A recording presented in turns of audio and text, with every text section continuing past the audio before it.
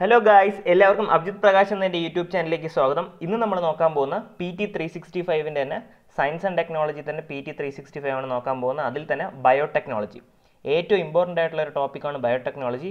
ഞാൻ അത് കഴിഞ്ഞിട്ട് ഈ ടോപ്പിക്ക് ഡിസ്കസ് ചെയ്ത് കഴിഞ്ഞിട്ട് ഏകദേശം ഒരു 9-10 അടുപ്പിച്ച് പ്രീവിയസ് ഇയർ ക്വസ്റ്റ്യൻ നമുക്ക് ഇത് വെച്ച് മാത്രം ഈ ഒരു 10-12 പേജിലുള്ള കറണ്ട് അഫെയർ മാത്രം വെച്ച് നമുക്ക് സോൾവ് ചെയ്യാൻ പറ്റും. അത് ഞാൻ കാണിച്ചു തരാം. അതുപോലെ തന്നെ 2023 പ്രിലിംസിന് ഒരു ക്വസ്റ്റ്യൻ ഒരു 60 മുതൽ 90% വരെ പ്രോബബിലിറ്റി ഉണ്ട് അടുത്ത് വരാൻ ചാൻസ് ഉള്ള ഒരു ക്വസ്റ്റ്യൻ ഏരിയയാണ് ബയോടെക്നോളജി എന്ന് പറയുന്ന സയൻസ് ആൻഡ് ടെക്കിൽ. നമുക്ക് ആ ഒരു സെക്ഷൻ ഇന്ന് കംപ്ലീറ്റ് ആയിട്ട് നോക്കിയിട്ട് നമുക്ക് പ്രീവിയസ് ഇയർ ക്വസ്റ്റ്യൻ ഡിസ്കസ് ചെയ്യാം. ഓക്കെ, അപ്പോൾ ഈ ചാനൽ ആദ്യമായിട്ടാണ് കാണുന്നതെങ്കിൽ ഇത് UPSC റിലേറ്റഡ് ആയിട്ട് ടോപ്പിക്കുകളായിരിക്കും ഈ ചാനൽ അപ്ലോഡ് ചെയ്യുന്നത്. അതുപോലെ തന്നെ പല പല കണ്ടൻറ്റ് പോളിറ്റി എക്കണോമി പോലത്തെ UPSC റിലേറ്റ് ചെയ്ത കണ്ടൻറ്റ് ഓൾറെഡി അപ്ലോഡ് ചെയ്തിട്ടുണ്ട്. നിങ്ങൾ എന്ത് ചെയ്യുക, എൻ്റെ ചാനൽ സബ്സ്ക്രൈബ് ചെയ്യുക. അതുപോലെ തന്നെ എൻ്റെ ടെലഗ്രാം ചാനലുണ്ട്, അതിൽ നിങ്ങൾക്ക് നോട്ട്സും കാര്യങ്ങളൊക്കെ കിട്ടുന്നതായിരിക്കും, അതിൽ നിങ്ങൾ ജോയിൻ ചെയ്യുക. ഓക്കെ, അപ്പോൾ നമുക്ക് കാര്യത്തിലേക്ക് പോവാം. നമുക്ക് ബയോടെക്നോളജിയാണ് ഇന്ന് നോക്കാനുള്ളത്. നമുക്ക് പറ്റും, എനിക്ക് സമയം കിട്ടുന്നുണ്ടെന്നുണ്ടെങ്കിൽ ഞാൻ കംപ്ലീറ്റ് ആയിട്ട് ഞാൻ ചെയ്യുന്നതായിരിക്കും. ഇപ്പോഴും നമുക്ക് ഏറ്റവും ഇമ്പോർട്ടൻറ്റ് സയൻസ് ആൻഡ് ടെക്നോളജി തന്നെ ഏറ്റവും ഇമ്പോർട്ടൻ്റ് ആയിട്ടുള്ള ഒരു സെക്ഷനാണ് ബയോടെക്നോളജി.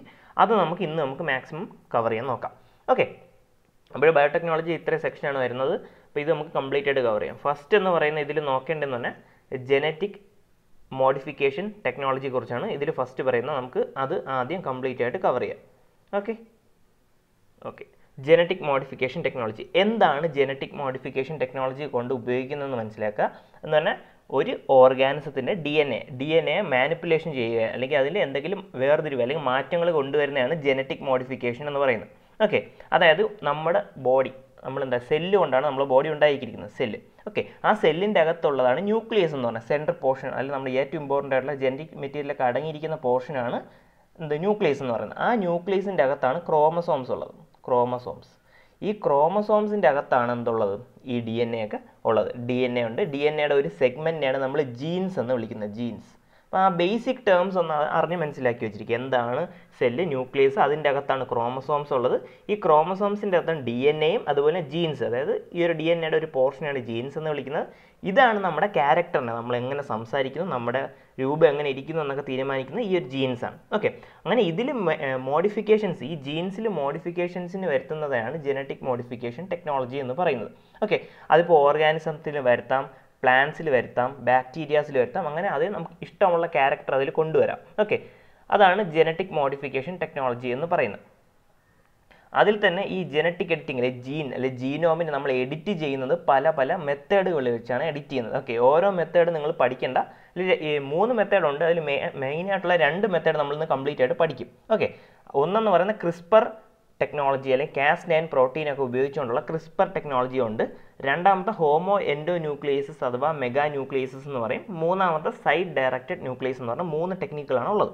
ഓക്കെ, അപ്പോൾ ഇതിൽ 3 ടെക്നിക്കിൽ ഫസ്റ്റ് ടെക്നിക്ക് നമ്മൾ തേർഡ്, ഈ മൂന്നാമത് പറഞ്ഞ സൈഡ് ഡയറക്റ്റഡ് ന്യൂക്ലിയസ് നമ്മൾ ഡീറ്റെയിൽ ആയിട്ട് പഠിക്കും. എങ്ങനെയാണ് അതുവഴി നമുക്ക് ജീനിനെ എഡിറ്റ് ചെയ്യാൻ പറ്റുന്ന, മാറ്റം വരുത്താൻ പറ്റുന്നത് നമ്മൾ ഇന്ന് നന്നായിട്ട് നോക്കും. ഓക്കെ, അതുപോലെ തന്നെ കുറച്ച് നിയമങ്ങൾ പറയുന്നതുകൊണ്ട് ജസ്റ്റ് ഒന്ന് വായിച്ചിരിക്കുക. Biological diversity act 2006, drug cosmetic act 1947, seed act, അതുപോലെ തന്നെ protection of plant varieties and farmers rights, food and safety and standard act, പിന്നെ ഡിസാസ്റ്റർ മാനേജ്മെൻറ്റ് ആക്ട്. ഈ ഒരു ആക്ടുകൾ പ്രകാരമായിരിക്കും എങ്ങനെയാണ് ജീനോം എഡിറ്റിംഗ് നടത്തേണ്ടത്, അതിൽ എന്തൊക്കെ പ്രോട്ടോക്കോൾ പാലിച്ചിരിക്കണമെന്ന് നമ്മൾ പറയുന്നത്. ഇതാണ് അതിൻ്റെ ഒരു ബേസ്. ഓക്കെ, ജനറ്റിക് മോഡിഫിക്കേഷൻ്റെ ഒരു ബേസ് ഇതാണ്. ഇത്ര നിങ്ങൾ മനസ്സിലാക്കിയിരിക്കും. ഇനി നമ്മൾ ഇതുമായിട്ട് GM ക്രോപ്സ്, അല്ലെങ്കിൽ ഇങ്ങനെ ജനറ്റിക്കലി മോഡിഫൈ ചെയ്തുണ്ടാക്കുന്ന ക്രോപ്പുകളെ കുറിച്ചാണ് നമ്മൾ പഠിക്കാൻ പോകുന്നത്. ഓക്കെ, ഇതിൽ തന്നെ ആദ്യം നമുക്ക് ഏറ്റവും ഇമ്പോർട്ടൻ്റ് ആയിട്ട് അറിയാമെന്നുള്ള ഏതായിരിക്കും, BT കോട്ടൺ. നിങ്ങൾ കേട്ടിട്ടുണ്ട്, ജനറ്റിക് മോഡിഫൈഡ് ക്രോപ്സ് എന്ന് കേൾക്കുമ്പോൾ നമ്മൾ ആദ്യം മനസ്സിൽ വരുന്ന ഈ ഒരു BT കോട്ടനെ കുറിച്ചാണ്. ഓക്കെ, അപ്പോൾ നമുക്ക് എന്താണ് ഈ ഒരു കറണ്ട് അഫയേഴ്സിൽ വന്ന ന്യൂസ് ഏതാണ് എന്ന് നമുക്ക് നോക്കാം. ഇതിൽ പറയുന്നതെന്ന് പറഞ്ഞാൽ guide lines for safety assessment of genome edited plants, അല്ലെങ്കിൽ ജീനോം എഡിറ്റഡ് പ്ലാന്റ്സിൻ്റെ സേഫ്റ്റി അസസ്മെൻറ്റ്, അത് എങ്ങനെ ഉപയോഗിക്കണം, അതിലെങ്ങനെ റിസർച്ച് നടത്തും, എന്തൊക്കെ കാര്യങ്ങൾ നമ്മൾ ശ്രദ്ധിക്കണം എന്നുള്ള guide lines department of biotechnology കൊണ്ടുവന്നു എന്നാണ് ന്യൂസിൽ പറയുന്നത്. അപ്പോൾ അതുമായിട്ട് ബന്ധപ്പെട്ട് എന്താണ് ജനറ്റിക് മോഡിഫിക്കേഷൻ ക്രോപ്സ്, ഇതും ഈ ഒരു ഗൈഡ് ലൈൻസിൻ്റെ ഇമ്പോർട്ടൻസ് എന്താണ് നിങ്ങൾ മനസ്സിലാക്കിയിരിക്കുക. അപ്പോൾ ആദ്യം മനസ്സിലാക്കേണ്ടതാണ് ഡിപ്പാർട്ട്മെൻറ്റ് ഓഫ് ബയോടെക്നോളജിയെ കുറിച്ചാണ്. അത് നിങ്ങൾ മനസ്സിലാക്കുക, അത് സയൻസ് ആൻഡ് ടെക്നോളജിയുടെ അകത്ത്, അല്ലെങ്കിൽ മിനിസ്ട്രി ഓഫ് സയൻസ് ആൻഡ് ടെക്നോളജിയുടെ കീഴിൽ വരുന്ന ഒരു ഡിപ്പാർട്ട്മെൻറ്റാണ് ഡിപ്പാർട്ട്മെൻറ്റ് ഓഫ് ബയോടെക്നോളജി. അവർ ഈ ബയോടെക്നോളജിയിലെ വളർച്ചയ്ക്ക് വേണ്ടി പ്രവർത്തിക്കുന്ന ഒരു ഡിപ്പാർട്ട്മെൻറ്റാണ്. പിന്നെ അതുപോലെ തന്നെ ബയോളജിയിലുള്ള റിസർച്ച് ആൻഡ് ഡെവലപ്മെൻറ്റിനെ കുറിച്ച് പറയുന്നു, അതിൻ്റെ ഡെവലപ്മെൻറ്റ്, പിന്നെ അതുപോലെ യൂണിവേഴ്സിറ്റി, പിന്നെ അതുപോലെ ഇൻഡസ്ട്രികൾ തമ്മിൽ ഒരുമിച്ച് പ്രവർത്തിച്ച് ബയോടെക്നോളജി ഇമ്പ്രൂവ്മെൻറ്റ് കൊണ്ടുവരാനും, പിന്നെ ബയോസേഫ്റ്റി സ്റ്റാൻഡേർഡ്സ്, ഇപ്പോൾ നമ്മൾ ഇതേപോലത്തെ ബയോളജിക്കലി മോഡിഫൈഡ് ഓർഗാനിസം ഉപയോഗിക്കുമ്പോൾ എന്തൊക്കെ സ്റ്റാൻഡേർഡ് പാലിക്കണം എന്നുള്ള കാര്യങ്ങളൊക്കെ എന്ത് ചെയ്യുന്നുണ്ട് ഇതിൽ പറയുന്നുണ്ട്. അപ്പോൾ അതൊക്കെയാണ് ഇവർ മെയിനായിട്ട് ഈ ഡിപ്പാർട്ട്മെൻറ്റ് നോക്കുന്നത്. അത് നിങ്ങൾ മനസ്സിലാക്കി വെച്ചിരിക്കുക, എവിടെയാണ് ബയോടെക്നോളജി ഡിപ്പാർട്ട്മെൻറ്റ് വരുന്നത്, അവരൊക്കെ എന്തൊക്കെ ഫംഗ്ഷൻസ് ഉണ്ടെന്ന് കറക്റ്റ് മനസ്സിലാക്കുക. ഓക്കെ, കാരണം ഞാൻ അവസാനം ക്വസ്റ്റ്യൻ ഡിസ്കസ് ചെയ്യുമ്പോൾ എവിടെ നിന്നൊക്കെ ക്വസ്റ്റ്യൻ വരുന്നതെന്ന് നിങ്ങൾക്ക് കൂടെ പറഞ്ഞുതരാം. അപ്പോൾ നിങ്ങൾക്ക് കറക്റ്റ് മനസ്സിലാവും എങ്ങനെയാണ് ഇതിനെ അപ്ലൈ ചെയ്യേണ്ടതെന്നുള്ളത്. ഓക്കെ, അപ്പോൾ നിങ്ങളത് ആദ്യം കറക്റ്റായിട്ട് പഠിക്കുക. അടുത്ത് ഞാൻ പറഞ്ഞ ഗൈഡ് ലൈൻസിനെ കുറിച്ചാണ് മെയിനായിട്ട് പറയുന്നത്. എങ്ങനെ നമുക്ക് ഈ ഒരു ജനറ്റിക്കലി മോഡിഫൈ ചെയ്ത് ഈ റിസർച്ച് നടത്തുന്നവർക്ക് എങ്ങനെ സേഫായിട്ട് നടത്താം.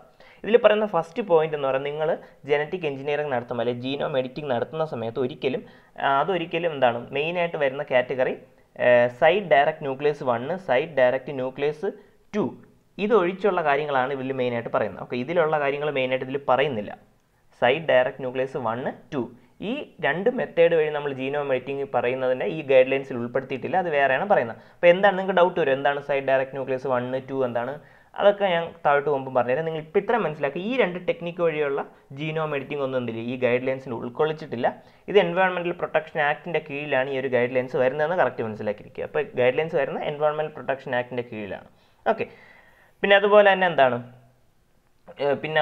ജനറ്റിക് എഞ്ചിനീയറിംഗ് അപ്രൈസൽ കമ്മിറ്റി എന്ന് പറഞ്ഞൊരു കമ്മിറ്റി ഉണ്ട്. അപ്പോൾ ആ കമ്മിറ്റിയുടെ കീഴിൽ വരുന്ന കുറച്ച് കാര്യങ്ങളും ഈ ഒരു ഗൈഡ് ലൈൻസിൽ പെടത്തില്ല എന്ന് പറയുന്നുണ്ട്. അവിടെയും ഒരു exemption കൊടുത്തിട്ടുണ്ടെന്ന് ministry of environment and forest and climate change ഇതിൽ പറയുന്നുണ്ട്. ബാക്കി വരുന്ന എല്ലാ ജീനോം എഡിറ്റിംഗ് ആയിട്ടുള്ള റിസർച്ചുകളും കാര്യങ്ങളും എങ്ങനെ സേഫായിട്ട് കൊണ്ടുപോകണം എന്നുള്ള കാര്യങ്ങളാണ് ഈ ഒരു ഗൈഡ് ലൈൻസിൽ മെയിനായിട്ട് പറയുന്നത്. നിങ്ങൾ അത് മാത്രം മനസ്സിലാക്കിയത് എല്ലാ ഡീറ്റെയിൽ ഓരോ വരിയായിട്ടും പഠിക്കണമെന്നില്ല, ഞാൻ പറയുന്ന കാര്യങ്ങൾ മാത്രം മനസ്സിലാക്കി പോയാലും മതി. ഓക്കെ, അപ്പോൾ അതിനുവേണ്ടിയാണ് ഈ ഗൈഡ് ലൈൻസ് ഉള്ളത്. ഞാൻ പറഞ്ഞു സൈഡ് ഡയറക്റ്റ് ന്യൂക്ലിയർ 1, 2 ആ രണ്ട് കാര്യങ്ങളും ഇതിൽ നിന്ന് സ്കോപ്പിൽ നിന്ന് എടുത്ത് കളയുന്നുണ്ട്. പിന്നെ രണ്ടാമത് എന്താണ് എടുത്ത് കളഞ്ഞത്, ജനറ്റിക് എഞ്ചിനീയറിംഗ് അപ്രൈസൽ കമ്മിറ്റിയെ കുറിച്ച് പറയുന്നുണ്ട്, GES. ഇതിനെക്കുറിച്ച് ഞാൻ കുറച്ച് പറയും, ഇതിനെക്കുറിച്ച് പ്രീവിയസ് ഇയർ ക്വസ്റ്റ്യൻ വന്നിട്ടുണ്ട്. ഓക്കെ, അപ്പോൾ ഈ ഒരു കമ്മിറ്റിയിൽ പറയുന്ന കാര്യങ്ങളിൽ ഇതുവഴി റിസർച്ച് ചെയ്യുന്നവർക്കും കുറച്ച് എക്സെപ്ഷൻസ് കൊടുക്കുന്നു. ബാക്കിയുള്ളവരാണ് മെയിനായിട്ട് ഈ ഗൈഡ് ലൈൻസ് പാലിക്കേണ്ടത്. ഓക്കെ, അപ്പോൾ അത്ര ഇതിൽ മെയിനായിട്ട് ഇമ്പോർട്ടൻ്റ് ആയിട്ട് മനസ്സിലാക്കിയിരിക്കുക, എങ്ങനെയാണ് കറക്റ്റായിട്ട് ഉപയോഗിക്കേണ്ടത്, എങ്ങനെ സേഫായിട്ട് ഉപയോഗിക്കണം, എങ്ങനെ ഇത് ക്രോപ്പ് ഇമ്പ്രൂവ്മെൻറ്റിന് വേണ്ടി കൊണ്ടുവരാം, അങ്ങനെ ക്രോപ്പ് പ്രൊഡക്ടിവിറ്റി കൂട്ടാം, ഈ ഒരു ജനറ്റിക്കലി മോഡിഫൈ ചെയ്ത് എങ്ങനെ കൂട്ടാം എന്നുള്ള കാര്യങ്ങളാണ് മെയിനായിട്ട് അതിൻ്റെ സിഗ്നിഫിക്കൻസ്. അതാണ് മെയിനായിട്ട് എന്ത് ചെയ്യുന്നത് ഇതിൽ പറയാൻ ഉദ്ദേശിക്കുന്നത്. അപ്പോൾ നിങ്ങൾക്ക് അറിയായിരിക്കും, ഏറ്റവും ഫസ്റ്റ് ഞാൻ പറഞ്ഞു ഓർമ്മ വരുന്ന BT കോട്ടനെ കുറിച്ചാണ്. അതാണ് ജനറ്റിക്കലി മോഡിഫൈഡ് ആയിട്ടുള്ള ക്രോപ്പ്. ഈ ഒരു ക്രോപ്പ് മാത്രം അല്ലെങ്കിൽ BT കോട്ടൺ മാത്രമേ എന്ത് ചെയ്തിട്ടുള്ളൂ, കൊമേഴ്ഷ്യലായിട്ട് നമുക്ക് ഇന്ത്യയിൽ പ്രൊഡ്യൂസ് ചെയ്യാൻ വേണ്ടി ഒരു അംഗീകാരം കിട്ടിയിട്ടുള്ളൂ, അല്ലെങ്കിൽ എന്താണ് അപ്രൂവൽ കിട്ടിയിട്ടുള്ളൂ എന്ന് മനസ്സിലാക്കുക. 2002 അപ്രൂവൽ കിട്ടുന്നത്. ഇതിൽ മാത്രമേ അങ്ങനെ ഒരു അപ്രൂവൽ കിട്ടിയിട്ടുള്ളൂ, വേറെ ഒരു ക്രോപ്പിനും അപ്രൂവൽ കിട്ടിയിട്ടില്ല. കാരണം പല സേഫ്റ്റി കൺസേൺസും ഇഷ്യൂസും കാരണമാണ് കിട്ടാത്തത്. അത് കിട്ടിയ ഒരേ ഒരു ക്രോപ്പ് എന്ന് പറഞ്ഞാൽ BT കോട്ടൺ. BT കോട്ടൺ എന്ന് പറയുന്നത് എന്താണ്, ബാസിലസ് തുറിഞ്ചസ് എന്ന് പറയുന്ന ഒരു ബാക്ടീരിയയിൽ നിന്ന് ഒരു ജീനിനെ എടുത്തുകൊണ്ട് ഈ കോട്ടണിൽ വെക്കും. അതായത് സാധാരണ ഒരു കോട്ടൺ എന്ന് പറയുന്നത് അതിന് ചില പെസ്റ്റ് അറ്റാക്കുകളൊന്നും പ്രൊട്ടക്ട് ചെയ്യാൻ പറ്റില്ല. ആ പെസ്റ്റ് അറ്റാക്ക് കാരണം എന്ത് ചെയ്യുന്നുണ്ട്, ഈ ഒരു കോട്ടൺ ചീത്തായി പോകും. അത് പക്ഷേ BT കോട്ടണിലെ ബാസിലസ് തുറിഞ്ചസ് എന്ന് പറഞ്ഞ ബാക്ടീരിയയിൽ നിന്നുള്ള ഒരു ജീൻ, അല്ലെങ്കിൽ ആ ജീനിനെ മോഡിഫൈ ചെയ്ത് ഈ ഒരു കോട്ടണിലൊക്കെ കൊണ്ടുവരുമ്പോൾ എന്ത് പറ്റും, ഇതിന് കൂടുതലായിട്ടുള്ള പ്രതിരോധം ആ ഒരു പെസ്റ്റിൽ നിന്ന് കിട്ടും എന്നുള്ളതാണ്. അതാണ് അതിൻ്റെ ഒരു പ്രത്യേകത BT കോട്ടൺ. ഓക്കെ, അത് മാത്രമേ 2002 കൊമേഴ്ഷ്യലി പ്രൊഡ്യൂസ് ചെയ്യാൻ ഇന്ത്യയിൽ അനുവാദം കൊടുത്തിട്ടുള്ളൂ. ആ ഒരു കാര്യം നിങ്ങൾ ഇതിൽ മനസ്സിലാക്കി വെച്ചിരിക്കുക. ഇതിൻ്റെ ഇമ്പോർട്ടൻസ് എന്ന് പറഞ്ഞാൽ എന്താണ്, ക്രോപ്പ് ലോസ് തടയും. കാരണം പെസ്റ്റിനെ കുറച്ചുകൂടെ ഇപ്പോൾ BT കോട്ടൻ്റെ കാര്യം പറഞ്ഞതുപോലെ തന്നെ ക്രോപ്പ് ലോസ് തടഞ്ഞ് പ്രൊഡക്ടിവിറ്റി കൂടും, കൂടുതൽ ക്രോപ്പ് പ്രൊഡ്യൂസ് ചെയ്യാൻ സഹായിക്കും, ഫുഡിൻ്റെ അളവ് കൂടും, പിന്നെ അതുപോലെ തന്നെ ന്യൂട്രീഷൻ്റെ അളവ് കൂടും എന്നുള്ളതാണ്. കാരണം കൂടുതൽ ക്രോപ്പ് വരും, പിന്നെ കൂടുതലായിട്ടുള്ള ഇപ്പോൾ എന്താണ് നല്ല ക്വാളിറ്റി അല്ലെങ്കിൽ ന്യൂട്രീഷൻ്റെ അളവ് കൂട്ടാനുള്ള ജീനാണ് നമ്മൾ മോഡിഫൈ ചെയ്യണമെങ്കിൽ ഇവിടെ ന്യൂട്രീഷണൽ ക്വാളിറ്റി കൂടും. അപ്പോൾ അങ്ങനെയുള്ള കാര്യങ്ങൾ, പിന്നെ അതുപോലെ തന്നെ ആവശ്യത്തിന് ന്യൂട്രിയൻസ് മാത്രമേ ഇങ്ങനെയുള്ള പ്ലാന്റ്സ് വലിച്ചെടുക്കാറുള്ളൂ സാധാരണ. അതുകൊണ്ട് തന്നെ ഇതിൻ്റെ സോയിലിൻ്റെ ഫെർട്ടിലിറ്റി മെയിൻറ്റെയിൻ ചെയ്യാൻ സഹായിക്കുന്നു എന്നുള്ളതാണ്. ഇതിൻ്റെ മെയിനായിട്ടുള്ള പ്രശ്നങ്ങളെന്ന് പറഞ്ഞാൽ എൻവയോൺമെൻറ്റലായിട്ടുള്ള പ്രശ്നങ്ങളുണ്ട്. കാരണം ഇത് ഇറക്കി കഴിയുമ്പോൾ ഈ മറ്റ് പെസ്റ്റുകൾ ആദ്യം അല്ലെങ്കിൽ വന്ന് പിന്നെ അതിന് സൂപ്പർ വീടുകളുണ്ടാവാം, അല്ലെങ്കിൽ ഇതിൻ്റെ കൂടെ തന്നെ മറ്റ് വേറെ ചെടികൾ വളർന്ന്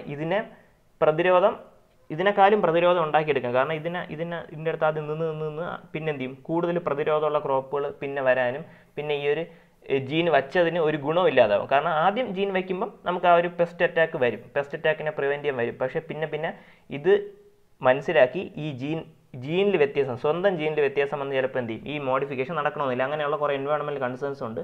പിന്നെ അതുപോലെ തന്നെ ഇത് വച്ച് കഴിയുമ്പോൾ ഉണ്ടാകുന്ന പ്രശ്നങ്ങളുണ്ട്. Okay, economic concerns. കാരണം എല്ലാവരും പറയുന്നത് ഭയങ്കരമായിട്ടുള്ള ഈൽഡ് കിട്ടുമെന്നാണ്, പക്ഷേ അത് കിട്ടണമെന്ന് ഉറപ്പൊന്നുമില്ല. പിന്നെ അതുപോലെ തന്നെ ഈ ഒരു ഫുഡ് ഇങ്ങനെ ജീനിൽ മാറ്റം വരുത്തി നമ്മളത് കഴിക്കാൻ എടുത്തു കഴിയുമ്പോൾ എന്തെങ്കിലും പ്രശ്നം വരും. അത് ഒരു ലാർജ് സ്കെയിലിൽ സ്റ്റഡീസ് ഒന്നും വലുതായിട്ട് നടത്തിയിട്ടില്ല. അപ്പോൾ അത് കാരണം ഉണ്ടാകുന്ന പ്രശ്നങ്ങൾ വരുന്നു. പിന്നെ എത്തിക്കലായിട്ടുള്ള അല്ലെങ്കിൽ ഒരു കോർപ്പറേറ്റ് സ്ഥാപനം അതിനെടുത്ത് നശിപ്പിക്കുമോ അങ്ങനെയുള്ള കുറച്ച് കൺസേൺസും ഉണ്ട്. ഇത്തരം കാര്യങ്ങൾ നിങ്ങൾ ജനറ്റിക്കലി മോഡിഫൈഡ് ക്രോപ്സ് കൊണ്ട് മനസ്സിലാക്കിയിരിക്കുക. പിന്നെ ഇങ്ങനെ ഒരു ഗൈഡ് ലൈൻ ഉണ്ട്. ഗൈഡ് ലൈൻ ഇഷ്യൂ ചെയ്ത ആരാണ്? ഇഷ്യൂ ചെയ്ത ഡിപ്പാർട്ട്മെൻറ്റ് ഓഫ് ബയോടെക്നോളജി ആണ് ഇഷ്യൂ ചെയ്തത്. നോട്ടിഫൈ ചെയ്തത് ministry of environment and climate change ആണെന്ന് മനസ്സിലാക്കുക. ഓക്കെ, അത് രണ്ടും കറക്റ്റായിട്ട് മനസ്സിലാക്കുക. ഇഷ്യൂ ചെയ്തത് ഡിപ്പാർട്ട്മെൻറ്റ് ഓഫ് ബയോടെക്നോളജി, നോട്ടിഫൈ ചെയ്തത് ministry of environment and forest and climate ചേഞ്ചും ആണെന്ന് ആ ഒരു കാര്യം വ്യത്യാസം മനസ്സിലാക്കിയിരിക്കുക. ഓക്കെ, അതാണ് ബേസിക്കായിട്ട് മനസ്സിലാക്കിയിരിക്കേണ്ടത്.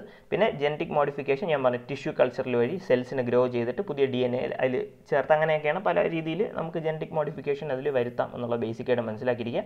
ഇത് ചെയ്യുന്ന ഒരു ഓർഗനൈസേഷൻ ഐക്കാർ എന്ന് പറഞ്ഞാൽ Indian council of agricultural research, ഐക്കാർ എന്ന് പറയുന്ന ഓർഗനൈസേഷൻ ഇതിൽ റിസർച്ച് നടത്താറുണ്ട്. ഓക്കെ, അവരുടെ തന്നെ ഒരു പ്രോജക്റ്റാണ് national project on functional genomics and genetic modification in crops എന്ന് പറയുന്ന ഒരു പ്രോജക്റ്റും അവർ ചെയ്തിട്ടുണ്ടെന്ന് മനസ്സിലാക്കാം. ഓക്കെ, അപ്പോൾ അവർ ആ ഒരു ഓർഗനൈസേഷൻ്റെ ഇമ്പോർട്ടൻസ് ജനറ്റിക് മോഡിഫിക്കേഷനിൽ കണക്ട് ചെയ്ത് നിങ്ങൾ പഠിക്കുക. പിന്നെ ഡിപ്പാർട്ട്മെൻറ്റ് ഓഫ് ബയോടെക്നോളജി കണക്ട് ചെയ്യുക, പിന്നെ മിനിസ്ട്രി ഓഫ് എൻവയോൺമെൻറ്റ് ഫോറസ്റ്റ് ചേഞ്ചിനെ അത് കണക്ട് ചെയ്യുക. ഇതൊക്കെയാണ് മറന്നു പോകാൻ ചാൻസ് ഉള്ളത്. അപ്പോൾ ഇത് നിങ്ങളൊന്ന് കണക്ട് ചെയ്ത് വയ്ക്കുക. പിന്നെ എന്താണ് ജനറ്റിക് മോഡിഫൈഡ് ക്രോപ്പ് എന്ന് മനസ്സിലാക്കാം. ഇനിയുള്ള ഏറ്റവും ഇമ്പോർട്ടൻസ് എന്ന് പറയുന്നത് ജീനോം എഡിറ്റിംഗ് ടെക്നോളജിയും ട്രാൻസ്ജെനിക് ടെക്നോളജിയും തമ്മിലുള്ള വ്യത്യാസം എന്താണെന്ന് മനസ്സിലാക്കിയിരിക്കുക. ഓക്കെ, അതായത് ജീനോം എഡിറ്റിംഗ് ടെക്നോളജി എന്ന് പറയുമ്പോൾ നമ്മൾ ജനറ്റിക് മോഡിഫിക്കേഷൻ നടത്തുന്നത് ഒരു ഇൻഡിവിജ്വൽ, ഇപ്പം ഒരു ഇൻഡിവിജ്വലിൻ്റെ അകത്തുനിന്ന് തന്നെയായിരിക്കും നമ്മൾ മെയിനായിട്ട് അത് ചെയ്യുന്നതെന്ന് മനസ്സിലാക്കുക. ഓക്കെ, അപ്പോൾ അതിൻ്റെ അകത്ത് ഇപ്പോൾ ഇതാണ് ഒരു ബാക്ടീരിയ അല്ലെങ്കിൽ ഇതൊരു പ്ലാന്റ്, ഇതാണ് പ്ലാന്റിൻ്റെ DNA എന്ന് വെച്ചോ. അപ്പോൾ ഈ പ്ലാന്റിൻ്റെ DNAയിൽ ഈ ഒരു സെഗ്മെൻറ്റിലാണ് പ്രശ്നം ഉള്ളതെന്നുണ്ടെങ്കിൽ അതിനെ നമ്മൾ അതിൻ്റെ തന്നെ ഏതെങ്കിലും ഒരു പോർഷൻ കൊണ്ട് മാറ്റുകയോ അല്ലെങ്കിൽ നമ്മൾ ഫോറിനായിട്ട് ഒരു DNA കൊണ്ടുവരാതെ തന്നെ നമ്മളിതിനെ സോൾവ് ചെയ്യുമ്പോഴാണ് അതിനെ ജീനോം എഡിറ്റിക് എന്ന് പറയുന്നത് മെയിനായിട്ട്. പക്ഷേ ട്രാൻസ്ജെനിക് ടെക്നോളജി എന്ന് പറയുമ്പോൾ അവിടെ നമ്മളിങ്ങനെ ഒരു പ്രശ്നം, എന്തെങ്കിലും ഒരു പ്രശ്നം വന്നാൽ അതിനെ മാറ്റി വയ്ക്കാൻ വേണ്ടി നമ്മൾ ഫോറിൻ DNA കൊണ്ടുവരുമെന്ന് മനസ്സിലാക്കുക. അപ്പോൾ രണ്ട് ടേം മനസ്സിലാക്കിയിരിക്കുക. ജീനോം എഡിറ്റിംഗ് എന്ന് പറയുമ്പോൾ അവിടെ സ്വന്തം ജീനോമിൽ തന്നെ മാറ്റങ്ങൾ വരുത്തിക്കൊണ്ട് അല്ലെങ്കിൽ എന്ത് ചെയ്യുക, അത് വേറൊരു ഫോറിൻ DNA കൊണ്ടുവരാതെ എന്ത് മാറ്റം വരുത്തിയാലും അവിടെ ജീനോം എഡിറ്റിംഗ് ആണ്. പക്ഷേ ഫോറിൻ DNA കൊണ്ടുവന്നു കഴിഞ്ഞാൽ അത് ട്രാൻസ്ജെനിക് ആയിട്ടുള്ള ടെക്നോളജിയാണ്. അങ്ങനെയുള്ള മാറ്റമൊന്ന് മനസ്സിലാക്കുക, ആ ഒരു വ്യത്യാസം മനസ്സിലാക്കിയിരിക്കുക. ഇനി എന്തൊക്കെ കമ്മിറ്റികൾ ഇതിനു വേണ്ടി തുടങ്ങിയിട്ടുണ്ടെന്ന് മനസ്സിലാക്കുക. ഒന്ന് recombinant DNA advisory committee. Okay, recombinant DNA advisory committee ഇതിനു വേണ്ടിയുള്ളതാണ്. ഇതേപോലെ ഡെവലപ്മെൻറ്റുകൾ, മോഡിഫിക്കേഷനിൽ വരുന്ന ഡെവലപ്മെൻറ്റുകൾ നമ്മൾ വരുത്താൻ വേണ്ടിയാണ് ഡീകോമ്പിനൻ്റ് DNA അഡ്വൈസറി കമ്മിറ്റിയുള്ള. അതുപോലെ തന്നെ ഇൻസ്റ്റിറ്റ്യൂഷണൽ ബയോസേഫ്റ്റി കമ്മിറ്റി എന്ന് പറഞ്ഞ കമ്മിറ്റി എന്ത് ചെയ്യുന്നുണ്ട്. പിന്നെ അതുപോലെ review committee on genetic manipulation. ഇതിൻ്റെ മൂന്നിലെ വ്യത്യാസം മനസ്സിലാക്കിയിരിക്കുക. ഓക്കെ, ഇത് ഫസ്റ്റ് കമ്മിറ്റി എന്ന് പറയുന്നത് ബയോടെക്നോളജിയുടെ ഡെവലപ്മെൻറ്റ്, നാഷണൽ ഇൻ്റർനാഷണൽ ലെവലിൽ ബയോടെക്നോളജി ഡെവലപ്മെൻറ്റിന് വേണ്ടിയുള്ളതാണ്. പക്ഷേ രണ്ടാമത്തെ ഇൻസ്റ്റിറ്റ്യൂഷണൽ ബയോസേഫ്റ്റി കമ്മിറ്റി എന്ന് പറഞ്ഞാൽ ലോ റിസ്ക് എക്സ്പെരിമെൻറ്റുകളും അവരുടെ ഗൈഡ് ലൈൻസും പ്രൊവൈഡ് ചെയ്യാൻ വേണ്ടിയാണ് ഇൻസ്റ്റിറ്റ്യൂഷണൽ ബയോസേഫ്റ്റി കമ്മിറ്റി. മൂന്നാമത്തെ റിവ്യൂ കമ്മിറ്റി എന്ന് പറഞ്ഞാൽ ഹൈ റിസ്ക് ആയിട്ടുള്ള പ്രോജക്റ്റുകളും അതിൻ്റെ ഗൈഡ് ലൈൻസും നോക്കാൻ വേണ്ടിയാണ്. ഇത് മൂന്നും ഡിപ്പാർട്ട്മെൻറ്റ് ഓഫ് ബയോടെക്നോളജിയിലെ കീഴിൽ തന്നെയാണ് വരുന്നത്. ജസ്റ്റ് ഒന്ന് മനസ്സിലാക്കി വെച്ചിരിക്കുക ഇത് മൂന്നിനെ കുറിച്ച്. ഓക്കെ, ബേസിക് ആയിട്ടുള്ള. ഇനി അടുത്തുള്ള എന്താണ്, ഡിസ്ട്രിക്ട് ലെവലിൽ ഒരു കോർഡിനേഷൻ കമ്മിറ്റി ഉണ്ട്, ഡിസ്ട്രിക്ട് ലെവലിലുള്ള എല്ലാ കാര്യങ്ങളും ചെയ്യാൻ വേണ്ടി. പിന്നെ അതുപോലെ സ്റ്റേറ്റ് ലെവലിൽ ഒരു ബയോടെക്നോളജി കോർഡിനേഷൻ കമ്മിറ്റി ഉണ്ട്. സ്റ്റേറ്റ് ലെവലിൽ എങ്ങനെയാണ് അത് നടക്കുന്നതെന്നും കറക്റ്റായിട്ട് അവർ ജനറ്റിക് മോഡിഫിക്കേഷൻ ക്രോപ്സ് ഉപയോഗിക്കുന്നത് എങ്ങനെയാണെന്നും അത് ഉപയോഗിക്കുന്ന സമയത്ത് എന്തെങ്കിലും പ്രശ്നമുണ്ടെന്ന് നോക്കുന്നതൊക്കെയാണ് അവരുടെ ഒന്ന് ഡിസ്ട്രിക്ട് ലെവലിലും ഒന്ന് സ്റ്റേറ്റ് ലെവലിലും. ജസ്റ്റ് ഒന്ന് മനസ്സിലാക്കിയിരിക്കുക. പിന്നെ അടുത്ത് ഏറ്റവും ഇമ്പോർട്ടൻ്റ് ആയിട്ട് മനസ്സിലാക്കേണ്ടത് ജനറ്റിക് എഞ്ചിനീയറിംഗ് അപ്രൈസൽ കമ്മിറ്റി എന്താണ്. ഞാൻ പറഞ്ഞു ആ ഗൈഡ് ലൈൻസ് പറഞ്ഞപ്പോൾ തന്നെ പറഞ്ഞാണ് ഇതിൻ്റെ കീഴിൽ വരുന്നതെന്നും ഈ ഗൈഡ് ലൈൻസിൽ വരത്തില്ല എന്ന് പറഞ്ഞതാണ്. ഓക്കെ, ഇവരെന്ന് പറഞ്ഞാൽ ഈ ജനറ്റിക് എഞ്ചിനീയറിംഗ് അപ്രൈസൽ കമ്മിറ്റി വരുന്നത് ministry of environment forest and climate ചേഞ്ചിന് കീഴിലാണ് വരുന്നതെന്ന് മനസ്സിലാക്കിയിരിക്കുക. അതുപോലെ തന്നെ അടുത്ത് മനസ്സിലാക്കേണ്ടതാണ് ഇതിൻ്റെ ഒബ്ജക്റ്റീവ്സിനെ കുറിച്ച്. ഒബ്ജക്റ്റീവ്സ് എന്ന് പറയുമ്പോൾ എന്താണ്, ഇത് ലാർജ് സ്കെയിലായിട്ടുള്ള ഹസാഡിയസ് ആയിട്ടുള്ള മൈക്രോ ഓർഗാനിസംസിൻ്റെ ഉപയോഗത്തിനും അതിൻ്റെ റിസർച്ചിനും ഉള്ള കാര്യങ്ങൾ ഇവർ ഡിസ്കസ് ചെയ്യുന്നു. അതുപോലെ ജനറ്റിക്കലി എഞ്ചിനീയർഡ് ആയിട്ടുള്ള ഓർഗാനിസംസിനെ കുറിച്ച് ഡിസ്കസ് ചെയ്യുന്നു, അവരുടെ ട്രയൽസുമായിട്ട് ബന്ധപ്പെട്ട കാര്യങ്ങൾ. ഇതെല്ലാം അവരെടുക്കുന്ന ഏത് ആക്ടിൻ്റെ കീഴിലാണ്? Environmental protection act. ഇതാണ് പ്രീവിയസ് ഇയർ ക്വസ്റ്റ്യൻ ചോദിച്ചത്, ഏത് ആക്ടിൻ്റെ കീഴിൽ വരും എന്നുള്ളൊരു ക്വസ്റ്റ്യൻ ചോദിച്ചായിരുന്നു. നമുക്ക് നോക്കാം അത്. ഓക്കെ, പിന്നെ അതുപോലെ തന്നെ ഇതിൽ 24 അംഗങ്ങളാണുള്ളത്. ഒരു അഡീഷണൽ സെക്രട്ടറി, ഒരു സ്പെഷ്യൽ സെക്രട്ടറിയാണ്. Ministry of environment and climate ചേഞ്ചിൻ്റെ ഒരു സ്പെഷ്യൽ സെക്രട്ടറിയും കാണുമെന്ന് നിങ്ങൾ മനസ്സിലാക്കാം. ഓക്കെ, ഇത്രയാണ് ഇതിൽ മെയിനായിട്ട് നിങ്ങൾ അതിൽ അറിഞ്ഞിരിക്കേണ്ടത്. പിന്നെ അതുപോലെ തന്നെ ഒരു കാര്യം കൂടെ നിങ്ങൾ അറിഞ്ഞിരിക്കുക, ഇതിൽ വേറൊരു വെറൈറ്റിയെക്കുറിച്ചും കൂടെ ഇതിൽ കറണ്ട് അഫയേഴ്സിൽ വന്നിട്ടുണ്ട്. ധാര മസ്റ്റർഡ് ഹൈബ്രിഡ്, DMH11 എന്ന് പറയുന്ന ഒരു വെറൈറ്റിയാണ്. ധാര മസ്റ്റർഡ് ഹൈബ്രിഡ് എന്ന് പറയുന്ന ഒരു വെറൈറ്റിയെക്കുറിച്ച് ബേസിക്കായിട്ട് മനസ്സിലാക്കിയിരിക്കുക. എന്താണ് ഇത്? ഡൽഹി യൂണിവേഴ്സിറ്റിയാണ് ഇത് ഡെവലപ്പ് ചെയ്തത്. എല്ലാം മനസ്സിലാക്കണം, ഓരോന്നും മനസ്സിലാക്കണം. ആരാണ് ഡെവലപ്പ് ചെയ്തത്? ഡൽഹി യൂണിവേഴ്സിറ്റി. ഇതും പ്രീവിയസ് ഇയർ ക്വസ്റ്റ്യൻ ആണ്, അതാണ് ഞാൻ അങ്ങനെ എടുത്ത് പറയുന്നത്. ഡൽഹി യൂണിവേഴ്സിറ്റിയാണ് ഇത് ഡെവലപ്പ് ചെയ്തത്. ധാര മസ്റ്റർഡ് ഹൈബ്രിഡ് വെറൈറ്റി എന്ന് പറയുന്ന വെറൈറ്റി ഇവർ ചെയ്യുന്നതെന്ന് പറഞ്ഞാൽ ആദ്യം രണ്ട് പാരൻറ്റ് വെറൈറ്റിയെ കൊണ്ടുവരും. ഓക്കെ, പാരൻറ്റ് വെറൈറ്റി എന്ന് പറഞ്ഞാൽ ഫസ്റ്റ് വെറൈറ്റി എന്ന് പറഞ്ഞാൽ വരുണ എന്ന് പറയുന്ന ഇന്ത്യൻ വെറൈറ്റി. ഇത് വരുണ എന്ന് വയ്ക്കുക, ഇത് ഇന്ത്യൻ വെറൈറ്റിയാണ്. പിന്നെ അതുപോലെ തന്നെ ഈസ്റ്റ് യൂറോപ്യൻ വെറൈറ്റി എന്ന് പറഞ്ഞാൽ വേറൊരു ഹീറ2 എന്ന് പറഞ്ഞാൽ വേറൊരു വെറൈറ്റിയും കൊണ്ടുവരും, ഹീറ2. ഓക്കെ, അപ്പോൾ ഇത് വരുണ എന്ന് പറഞ്ഞാൽ ഇന്ത്യൻ വെറൈറ്റി, ഇത് ഫോറിൻ വെറൈറ്റി. അപ്പോൾ ഇതിൽ രണ്ടിലുമാണ് സത്യം പറഞ്ഞാൽ ആ ഒരു ജനറ്റിക് മോഡിഫിക്കേഷൻ നടത്തുന്നത്. ഓക്കെ, നമ്മൾ സാധാരണ ജനറ്റിക് എഞ്ചിനീയറിംഗ് ക്രോപ്പ് പഠിക്കുന്ന സമയത്ത് എന്താണ്, അവരുടെ പ്രോഡക്റ്റിലായിരിക്കും നമ്മൾ ജനറ്റിക് എഞ്ചിനീയറിംഗ് നടത്തുന്നത്, അല്ലെങ്കിൽ എന്താണ് ആ ഒരു നമ്മൾ വരുത്തേണ്ടത് അതിലാണ് സാധാരണ നടത്താറുള്ളത്. പക്ഷേ ഇതങ്ങനെയല്ല, ഇത് പാരൻസിനാണ് ജനറ്റിക് എഞ്ചിനീയറിംഗ് നടത്തുന്നത്, ജനറ്റിക് മോഡിഫിക്കേഷൻ നടത്തുന്നത്. എന്നിട്ട് ഇവരെ ക്രോസ് ചെയ്താണ് നമുക്ക് എന്ത് ചെയ്യുന്നത്, ആ പ്രോഡക്റ്റ് കിട്ടുന്നത്, അല്ലെങ്കിൽ DMH മസ്റ്റേർഡ് കിട്ടുന്നതെന്ന് മനസ്സിലാക്കാം. ആദ്യം വരുണ എന്ന് പറയുന്നതിന് ആദ്യം അതിലൊരു ജീൻ ഇൻട്രൊഡ്യൂസ് ചെയ്യും, എന്നിട്ട് അതിൽ കുറച്ച് വ്യത്യാസങ്ങൾ വരും. അതിൽ മെയിനായിട്ട് ഇൻട്രൊഡ്യൂസ് ചെയ്യുന്ന ബാർനൈസ് എന്ന് പറഞ്ഞൊരു ജീനാണ് വരുണയിൽ ഇൻട്രൊഡ്യൂസ് ചെയ്യുന്നത്. ബാർനൈസ് എന്ന് പറഞ്ഞൊരു ജീൻ, കാരണം വരുണയിൽ ഒരു പെർഫെക്റ്റ് ആയിട്ടുള്ള ഒരു ഫ്ലവർ ആണെന്ന് പറയുമ്പോൾ അവിടെ മെയിലും ഫീമെയിൽ റീപ്രൊഡക്റ്റീവ് ഓർഗൻസും കാണും. അപ്പോൾ ഇവർ ചെയ്യുന്നതെന്ന് പറഞ്ഞാൽ വരുണയിലുള്ള മെയിൽ റീപ്രൊഡക്റ്റീവ് ഓർഗനെ ക്യാൻസൽ ഔട്ട് ചെയ്യും. Okay, mail reproductive ഓർഗനെ cancel out ചെയ്തിട്ട് എന്നിട്ട് അടുത്ത് ബാർ സ്റ്റാർ എന്ന് പറഞ്ഞൊരു ജീൻ ഇവിടെ ഹീറയിൽ ഇൻട്രൊഡ്യൂസ് ചെയ്തിട്ട് ഇവിടെയും സെയിം ഹീറ വെറൈറ്റി ആയാലും മെയിലും റീപ്രൊഡക്റ്റീവ് ഓർഗൻസും ഉണ്ട്. അപ്പോൾ അവിടെ ഹൈബ്രിഡൈസേഷൻ അല്ലെങ്കിൽ പോളിനേഷൻ ഒന്നും നടക്കത്തില്ല. അതുകൊണ്ട് ഈ ബാർ സ്റ്റാർ ജീനിൽ അവർ മെയിലിൻ്റെ റീപ്രൊഡക്റ്റീവ് ഓർഗനെ എൻഹാൻസ് ചെയ്യും അല്ലെങ്കിൽ കൂട്ടും. അപ്പോൾ അങ്ങനെ വരുമ്പോൾ എന്ത് ചെയ്യും, ഇവിടെ മെയിലില്ല, ഇവിടെ മെയിലിൻ്റെ റീപ്രൊഡക്റ്റീവ് ഓർഗനെ കൂട്ടിയിട്ടുണ്ട്. അപ്പോൾ അങ്ങനെ വരുമ്പോൾ എന്ത് ചെയ്യും, പെട്ടെന്ന് ഹൈബ്രിഡൈസേഷൻ നടന്ന് ഇവരുടെ പ്രോഡക്റ്റ്, ഈ രണ്ടിൻ്റെ പ്രോഡക്റ്റ് ആണെന്ന് എന്തായിട്ട് വരുന്നത്, DMH11 അല്ലെങ്കിൽ ധാര മസ്റ്റേർഡ് ഹൈബ്രിഡ് 11 എന്ന് പറയുന്ന ആ ഒരു ജനറ്റിക്കലി മോഡിഫൈഡ് വെറൈറ്റി നമുക്ക് കിട്ടുന്നത്. ഇവിടെ പാരൻസിനെയാണ് നമ്മൾ ജനറ്റിക്കലി മോഡിഫൈ ചെയ്യുന്നത് മനസ്സിലാക്കി, എന്നിട്ട് ഇവരെ ക്രോസ് ചെയ്യുമ്പോഴാണ് നമുക്ക് ഈ ഒരു DMH11 കിട്ടുന്നത്. ഓക്കെ, ഇവരുടെ കേപ്പബിലിറ്റി അല്ലെങ്കിൽ DMH11ൻ്റെ കേപ്പബിലിറ്റി എന്ന് പറയുന്നത് എന്താണ് ഇവിടെ, അതും കൂടെ ഇമ്പോർട്ടൻ്റ് ആയിട്ട് മനസ്സിലാക്കിയിരിക്കുക. എന്താണ് DMH11ൻ്റെ കേപ്പബിലിറ്റി എന്നുള്ളത്? ഓക്കെ, DMH11ൻ്റെ കേപ്പബിലിറ്റി എന്ന് പറയുന്നത് മെയിനായിട്ട് എന്ത് ചെയ്യുക, കുറച്ചുകൂടെ ഹൈ ഈൽഡിങ് ആയിട്ടുള്ള ഗ്രെയിൻസും സീഡ്സും പ്രൊഡ്യൂസ് ചെയ്യുക എന്നുള്ളതാണ് ഈ ഒരു DMH11ൻ്റെ അവർ മെയിനായിട്ടുള്ള എന്താണ് അവർ ജനറ്റിക്കലി മോഡിഫൈ ചെയ്യുമ്പോൾ ഉണ്ടാകുന്ന ഒരു ഇൻവോൾവ്മെൻറ്റ്, മെയിനായിട്ട് അത് ഇമ്പ്രൂവ് ചെയ്യുന്നത്, ആ ക്വാളിറ്റിയാണ് മെയിനായിട്ട് ഇമ്പ്രൂവ് ചെയ്യുന്നത്. അവരുടെ ഈൽഡ് കൂടും, നേരത്തെ ഈൽഡ് കുറവായിരിക്കും, പക്ഷേ ജനറ്റിക്കലി മോഡിഫൈ ചെയ്യുമ്പോൾ ഈൽഡ് കൂടും. അതാണ് എൻ്റെ ഇമ്പോർട്ടൻ്റ് ആയിട്ട് മനസ്സിലാക്കിയിരിക്കേണ്ടത്. അതുപോലെ തന്നെ BT കോട്ടൻ്റെ ഒരു കാര്യം കൂടെ പറയുന്നുണ്ട്. BT കോട്ടൺ എന്ന് പറയുന്ന വെറൈറ്റി തന്നെ വേറൊരു BT കോട്ടൺ തന്നെ BG1 BG2 എന്ന് പറയുന്ന BT കോട്ടൺ വെറൈറ്റീസ് ഉണ്ട്. അതിലാണ് സാധാരണ കൊമേഴ്ഷ്യലി നമ്മൾ അപ്രൂവൽ കൊടുത്തിട്ടുള്ള. അങ്ങനെ കൊടുക്കാൻ പോകുന്ന ഒരു വെറൈറ്റിയെ കുറിച്ചാണ് പറയുന്നത്. അത് BG2 RRF എന്നാണ് പറയുന്നത്. ജസ്റ്റ് ഒന്ന് മനസ്സിലാക്കുക, നിങ്ങൾ ആ കീ വേർഡ് നിങ്ങൾ ആ പരീക്ഷാ ഹാളിൽ ഇരിക്കുമ്പോൾ കിട്ടണം. അതിനുവേണ്ടിയാണ് മെയിനായിട്ട് ഇങ്ങനെ പറയുന്നത്. ഓക്കെ, BG2 RF എന്ന് പറയുന്നതിന് NOC അല്ലെങ്കിൽ ഗവൺമെൻറ് എന്ത് ചെയ്യുന്നുണ്ട്, ഒരു NOC ഇഷ്യൂ ചെയ്തിട്ടുണ്ട്. അവർക്ക് ഇനി ട്രയൽസ് ഒക്കെ നടത്തി എന്ത് ചെയ്യാം, BT കോട്ടന് ഈ ഒരു വെറൈറ്റി BG2 RRF എന്ന് പറയുന്ന ഹെർബിസൈഡ് ടോളറൻ്റ് ആയിട്ടുള്ള ഇൻസെക്റ്റ് റെസിസ്റ്റൻ്റ് ആയിട്ടുള്ള വെറൈറ്റി ഓഫ് BT കോട്ടനെ നമുക്ക് എന്ത് ചെയ്യാൻ പറ്റും, ഇൻട്രൊഡ്യൂസ് ചെയ്യാൻ പറ്റും. ഈ BT കോട്ടന് അമേരിക്കൻ ബോൾവേം പോലത്തെ ഡിസീസിനെയൊക്കെ റെസിസ്റ്റ് ചെയ്യാനുള്ള പവർ ഉണ്ടെന്നുള്ളതാണ് അങ്ങനെ ജനറ്റിക്കലി മോഡിഫൈ ചെയ്യുമ്പോൾ. പക്ഷേ നിങ്ങൾ മനസ്സിലാക്കുക, ഇത് നമ്മൾ നേരത്തെ മസ്റ്റേർഡ് അല്ലെങ്കിൽ DMH മസ്റ്റേർഡ് എന്ന് പറയുന്ന ആ വെറൈറ്റിയിൽ ഇങ്ങനെ പെസ്റ്റ് റെസിസ്റ്റൻസ് അല്ല അവരുടെ ഇമ്പ്രൂവ്മെൻറ്റ്. അവരുടെ ഇമ്പ്രൂവ്മെൻറ്റ് എന്നാൽ ഈൽഡ് കൂട്ടുക എന്നുള്ളതാണ്, പെസ്റ്റ് റെസിസ്റ്റൻസ് അല്ല. അത് മനസ്സിലാക്കുക, കാരണം പ്രീവിയസ് ഇയർ ക്വസ്റ്റ്യന് വരാം പെസ്റ്റ് റെസിസ്റ്റൻസ് എന്നൊരു ഓപ്ഷൻ കണ്ടാൽ നിങ്ങളത് ഓപ്ഷൻസിൽ ഒന്നായിരിക്കും. അത് നിങ്ങൾ എന്ത് ചെയ്യരുത്, സെലക്ട് ചെയ്യരുത് ഇങ്ങനെ DMH വന്നു കഴിഞ്ഞാൽ, കാരണം പ്രീവിയസ് ഇയർ ചോദിച്ചതാണ്, ഞാൻ കാണിച്ചു തരാം നിങ്ങൾക്ക് ലാസ്റ്റ്. ഓക്കെ, അടുത്ത് direct nucleus site direct nucleus technology, DSN technology എന്ന ടെക്നോളജിയാണ് പറയാൻ പോകുന്നത്. ഞാൻ പറഞ്ഞു ജീനോം എഡിറ്റിങ്ങിൽ 3 ടെക്നോളജി ഉണ്ട്, അതിൽ നമ്മൾ 2 പഠിക്കുക. അതൊക്കെ കാസ്പറും പഠിക്കും, അല്ലെങ്കിൽ ക്രിസ്പർ Cas9 ടെക്നോളജിയും പഠിക്കും, പിന്നെ അതുപോലെ തന്നെ SDN ടെക്നോളജിയും പഠിക്കും. അതിൽ ആദ്യത്തെ SDN.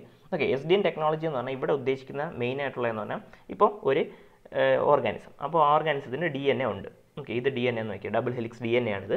ജസ്റ്റ് ഒന്ന് മനസ്സിലാക്കുക. അപ്പോൾ DNA ഇവരുടെ ഈ ഒരു സൈഡ് ഡയറക്റ്റഡ് ന്യൂക്ലിയസിൻ്റെ പ്രിൻസിപ്പിൾ എന്ന് പറയുന്നത് എന്ത് ചെയ്യുക, ഫസ്റ്റ് ഒരു കട്ട് വരുത്തുക. എല്ലാത്തിലും എല്ലാ DSN 3 ടൈപ്പ് ഉണ്ട്, DSN 1, 2, 3 എന്നൊക്കെ ഉണ്ട്. ഞാൻ പറഞ്ഞു ഗൈഡ് ലൈൻസിൽ DSN 1ഉം 2 എന്ത് ചെയ്യുന്നുണ്ട്, എക്സംപ്റ്റ് ചെയ്തിട്ടുണ്ടെന്ന് ഞാൻ കഴിഞ്ഞതിൽ പറഞ്ഞതാണ്. ഓക്കെ, അതുപോലെ 3 തരത്തിലാണുള്ള. ഈ 3 തരത്തിലായാലും ആദ്യം എന്ത് ചെയ്യും, DNA കട്ട് ചെയ്യും. DNA കട്ട് ചെയ്തതിന് ശേഷം ഇവർ സ്വന്തമായിട്ട് ഇതിനെ റിപ്പയർ ചെയ്യാൻ വേണ്ടി വിടും. ഓക്കെ, സ്വന്തമായിട്ട് ഈ DNA റിപ്പയർ ചെയ്യാൻ വേണ്ടിയിട്ട് അതുവഴിയാണ് എന്ത് ചെയ്യുന്നത്, ഒരു മോഡിഫിക്കേഷൻ, ജനറ്റിക് മോഡിഫിക്കേഷൻ വരുത്തുന്നത്. അതാണ് സൈറ്റ് ഡയറക്റ്റഡ് ന്യൂക്ലിയസ് എന്ന്. ആ സൈറ്റ് ഏതാണോ പ്രോബ്ലം സൈറ്റ് അതിനെ അവർ കട്ട് ചെയ്തിട്ട് സ്വന്തമായിട്ട് റിപ്പയർ ചെയ്യുന്നുള്ളതാണ് നിങ്ങൾ മനസ്സിലാക്കേണ്ടത്. അതിനെയാണ് 3 തരത്തിൽ ഡിവൈഡ് ചെയ്തിരിക്കുന്നത്, SDN 1, SDN 2, SDN 3. ഓക്കെ, ഇതിലെന്ത് ചെയ്യുമെന്ന് പറഞ്ഞാൽ ഫസ്റ്റത്തേലെന്ന് പറഞ്ഞാൽ എന്ത് ചെയ്യും, ഫസ്റ്റത്തേൽ ഇതാണ് DNA എങ്കിൽ ഫസ്റ്റ് അതിനെ കട്ട് ചെയ്തിട്ട് അങ്ങ് വിടും, അത്രേ ചെയ്യും, വേറെ ഒന്നും ചെയ്യില്ല. SDN 1 ടെക്നോളജി എന്ന് കട്ട് ചെയ്തിട്ട് അങ്ങ് വിടും. അടുത്ത് ഈ കട്ട് ചെയ്യുമ്പോൾ എന്ത് ചെയ്യും, ഇത് താനെ സ്വന്തമായിട്ട് റിപ്പയർ ചെയ്ത് ജനറ്റിക് മോഡിഫിക്കേഷൻ നടക്കുന്നതാണ് സൈഡ് ഡയറക്റ്റ് ന്യൂക്ലിയസ് ടെക്നോളജി 1 എന്ന് പറഞ്ഞാൽ. ടെക്നോളജി 2 എന്ന് പറയുമ്പോഴും അങ്ങനെ തന്നെ എന്ത് ചെയ്യും, ഈ DNA കട്ട് ചെയ്തതിന് ശേഷം ചെറിയൊരു പോർഷൻ, DNA പോർഷൻ, ന്യൂക്ലിയോടൈഡ് എന്ന് പറയും, ചെറിയൊരു പോർഷൻ അതിനെ എന്ത് ചെയ്യും, ഇതിൽ ഇൻസേർട്ട് ചെയ്യും. നിങ്ങൾ ഇത്രയും മനസ്സിലാക്കിയത് ചെറിയൊരു പോർഷൻ അവർ ഇൻസേർട്ട് ചെയ്യും. ഇൻസേർട്ട് ചെയ്തിട്ട് റിപ്പയറിംഗ് നടക്കും. നേരത്തെ ഒന്നും ഇൻസേർട്ട് ചെയ്ത് തന്നെ റിപ്പയറിംഗ് നടന്ന SDN1 SDN2 വരുമ്പോൾ എന്ത് ചെയ്യും, ചെറിയൊരു ന്യൂക്ലിയർ ടൈഡിനെ ഇൻസേർട്ട് ചെയ്തതിൽ ആ ഇൻസേർട്ട് ചെയ്തിട്ട് റിപ്പയറിംഗ് നടക്കുമ്പോഴാണ് എന്ത് ചെയ്യുന്നത്, ആ ഒരു ജനറ്റിക് മോഡിഫിക്കേഷൻ നടക്കുന്നത്. SDN3 എന്ന് പറയുമ്പോൾ നല്ല വ്യത്യാസമുണ്ട്. അവിടെ എന്ന് പറയുമ്പോൾ ഇതാണ് DNA എന്നുണ്ടെങ്കിൽ ഇതിനെ കട്ട് ചെയ്തതിന് ശേഷം നമ്മൾ ഫോറിൻ ആയിട്ടുള്ള ഒരു സബ്സ്റ്റൻസിനെ ഇൻക്ലൂഡ് ചെയ്യും, അതിനെ നമ്മൾ വയ്ക്കും. ഓക്കെ, അത് വച്ചതിന് ശേഷമാണ് എന്ത് ചെയ്യുന്നത്, അവിടെ ആ ഒരു ജനറ്റിക് മോഡിഫിക്കേഷൻ നടക്കുന്നതെന്ന് കറക്റ്റായിട്ട് മനസ്സിലാക്കിയിരിക്കുക. ബ്രേക്ക് ചെയ്തതിന് ശേഷം നമ്മൾ ഫോറിൻ ആയിട്ടുള്ള ഒരു സബ്സ്റ്റൻസിനെ വയ്ക്കും. ഫോറിൻ സബ്സ്റ്റൻസ് ആണ് ജനറ്റിക് മോഡിഫിക്കേഷൻ വരുത്തുന്നതെന്ന് മനസ്സിലാക്കുക. അതാണ് കറക്റ്റായിട്ടുള്ള ഡിഫറൻസ് മനസ്സിലാക്കിയിരിക്കേണ്ടത്. ഓക്കെ, അത് നിങ്ങൾ കറക്റ്റായിട്ട് മനസ്സിലാക്കി വെച്ചിരിക്കുക SDN3. അപ്പോൾ എത്രയും മനസ്സിലായില്ല. അപ്പോൾ SDN1 2 ഫോറിൻ സബ്സ്റ്റൻസ് ഒന്നും ആഡ് ചെയ്യുന്നില്ല, SDN3 ആഡ് ചെയ്യുന്നത്. അതുകൊണ്ടാണ് SDN2 ഒന്നും എക്സെപ്റ്റ് ചെയ്തത്. SDN3 പക്ഷേ വളരെ ഇമ്പോർട്ടൻ്റ്, കാരണം അവിടെ ഫോറിൻ DNA വരുന്നുണ്ട്, ഫോറിൻ DNA ആഡ് ചെയ്യുന്നുണ്ട്. അതും അതിൽ പറയുന്നുണ്ട്. നമ്മൾ ഈ DNA ഓരോ ഇങ്ങനെ ഇരിക്കുന്ന ഈ സ്ട്രക്ചർ ഉണ്ട്, ഡബിൾ ഹെലിക്സ് സ്ട്രക്ചർ, ഇതിൽ തന്നെ ഓരോ ബേസ് പെയർ ഉണ്ട്. ഓക്കെ, അഡിനിൻ ഗുവാനിൻ എന്നൊക്കെ പറഞ്ഞാൽ ബയോളജി പഠിക്കുമ്പോൾ നമ്മൾ കൂടുതലായിട്ട് പഠിക്കേണ്ട കാര്യങ്ങളാണ്. അത് ബേസ് ആണ് സംഭവം. എന്ന് പറഞ്ഞാൽ ഈ DNA ഉണ്ടാക്കിയിരിക്കുന്ന ഓരോ ബേസ് പെയറുകളുണ്ടാണ്. അഡിനിൻ ഗുവാനിൻ തൈമിൻ എന്ന് പറഞ്ഞാൽ ഇവരിങ്ങനെ അറ്റാച്ച് ചെയ്തിരിക്കും. അപ്പോൾ ഈ ബേസ് പെയർ 20 കൂടുതൽ ബേസ് പെയറുകൾ ചേർന്ന് കഴിയുമ്പോഴുള്ളതിനാണ് മെയിനായിട്ട് എന്ത് ചെയ്യുന്നത്, ഇവർ ആ ഒരു നോക്കുന്നത് എന്തൊക്കെ മാറ്റങ്ങളാണ് അതിൽ വരുന്നതെന്ന്. സാധാരണ ഗൈഡ് ലൈൻസിലൊക്കെ ഇൻക്ലൂഡ് ചെയ്യാറുള്ള 20 ബേസ് പെയറിന് മുകളിലോട്ടുള്ളതാണ്. അപ്പോൾ ഇത്രയും നിങ്ങൾ ബേസിക്കായിട്ട് ഈ ഒരു ടെക്നോളജി കുറിച്ച് മനസ്സിലാക്കിയിരിക്കും. ഞാൻ ഓരോ വരിയായിട്ട് വായിക്കുന്നില്ല, നിങ്ങൾ ഇത്രയെങ്കിലും ഇതിനെക്കുറിച്ച് മനസ്സിലാക്കിയിരിക്കണം പഠിക്കുന്ന സമയത്ത്. അതാണ് ഞാൻ ഇപ്പോൾ പറയാൻ ഉദ്ദേശിച്ചത്. ഓക്കെ, അടുത്ത് ക്രിസ്പർ കാസ്9 ടെക്നോളജിയെ കുറിച്ച് പറയുന്നുണ്ട്. ഇതാണ് മറ്റൊരു ടെക്നോളജി. ഓക്കെ, ഈ ടെക്നോളജിക്ക് നൊബേൽ സമ്മാനം 2022 നൊബേൽ പ്രൈസ് കിട്ടിയിട്ടുണ്ട്. ഇവിടെ കറണ്ട് അഫയേഴ്സിൽ വരാൻ കാരണം എന്താണ്, 10 വർഷമായിട്ടുണ്ട് ഈ ഒരു ടെക്നോളജി ഡെവലപ്പ് ചെയ്തിട്ട്.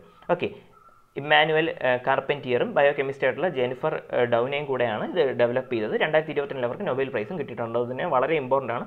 പ്രീവിയസിൽ 2 ക്വസ്റ്റ്യൻ കണ്ട് അതിനെക്കുറിച്ച് ചോദിച്ചിട്ടുണ്ട് ഓൾറെഡി. ഇതുവരെ 2 ക്വസ്റ്റ്യൻ ചോദിച്ചിട്ടുണ്ട്, ഇനിയും ചോദിക്കാൻ ചാൻസും ഉണ്ട്. അപ്പോൾ നമുക്ക് എന്താണെന്ന് നമുക്ക് ബേസിക്കായിട്ട് നോക്കാം. ഓക്കെ, ഇതിൻ്റെ ഒരു ഫുൾ ഫോം എന്ന് പറയുന്ന ക്രിസ്പർ എന്ന് പറയുന്ന full form clustered regularly ഇൻ്റർസ്പേസ്ഡ് short palindromic repeats എന്നാണ് ഇതിൻ്റെ ഫുൾ ഫോം. നിങ്ങൾ ജസ്റ്റ് ഒന്ന് ആ ഫുൾ ഫോം വെച്ചിരിക്കുക, അഥവാ എന്തെങ്കിലും ഓപ്ഷൻസിൽ ആ ഫുൾ ഫോം വന്നു കഴിഞ്ഞാൽ നിങ്ങൾക്ക് എഴുതാൻ പറ്റണം. ഞാൻ കോൺസെപ്റ്റ് എന്താണെന്ന് പറഞ്ഞുതരാം ആദ്യം. ഓക്കെ, കോൺസെപ്റ്റ് എന്ന് പറഞ്ഞാൽ ഇത്രേ ഉള്ളൂ. അതായത് ഇപ്പോൾ ഇതിൻ്റെ വർക്കിംഗ് ഇതിൽ തന്നെ കാണിച്ചു തരാം. സാധാരണ ഈ ഒരു ടെക്നോളജി ഉപയോഗിക്കുന്നതെന്ന് പറയുന്നത് ഇപ്പോൾ എന്താണ്, ബാക്ടീരിയ. ഓക്കെ, അപ്പോൾ ഈ ബാക്ടീരിയയുടെ അകത്ത് വൈറസ് ഒക്കെ കയറി വരാറുണ്ട്. ഈ ബാക്ടീരിയ തന്നെ ജീവിക്കുന്ന സമയത്തിൻ്റെ അകത്ത് ഇതിൻ്റെ അകത്ത് തന്നെ വൈറസ് കയറി വരാറുണ്ട്. അങ്ങനെ ബാക്ടീരിയയുടെ അകത്ത് കയറുന്നതും അതിൻ്റെ അകത്ത് റിപ്പീറ്റ് ചെയ്യുന്ന വൈറസിനെ നമ്മൾ ബാക്ടീരിയോഫേജുകളെന്ന് വിളിക്കാറുണ്ട്. ബാക്ടീരിയോഫേജ്. ഓക്കെ, ആ കോൺസെപ്റ്റ് മനസ്സിലാക്കുക, ബാക്ടീരിയോഫേജ്.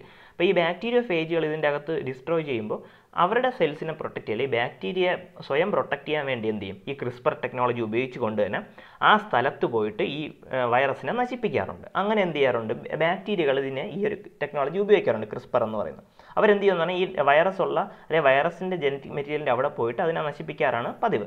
അപ്പം നമ്മളിവിടെ ഉപയോഗിക്കുന്ന ഇതിന് എന്തിനെന്ന് വെച്ചാൽ, ഇപ്പോൾ സൂസൻ എന്ന് പറഞ്ഞ ഒരാൾ, ഓക്കെ, സൂസൻ ആണെങ്കിൽ സിക്കിൾ സെൽ അനീമിയ പോലത്തെ ജനറ്റിക് ഡിസോർഡേഴ്സ് ഉണ്ട്. അപ്പോൾ ഈ ജനറ്റിക് ഡിസോർഡേഴ്സ് മാറാൻ നമുക്ക് ഈ ഒരു ക്രിസ്പർ ടെക്നോളജി ഉപയോഗിക്കാം.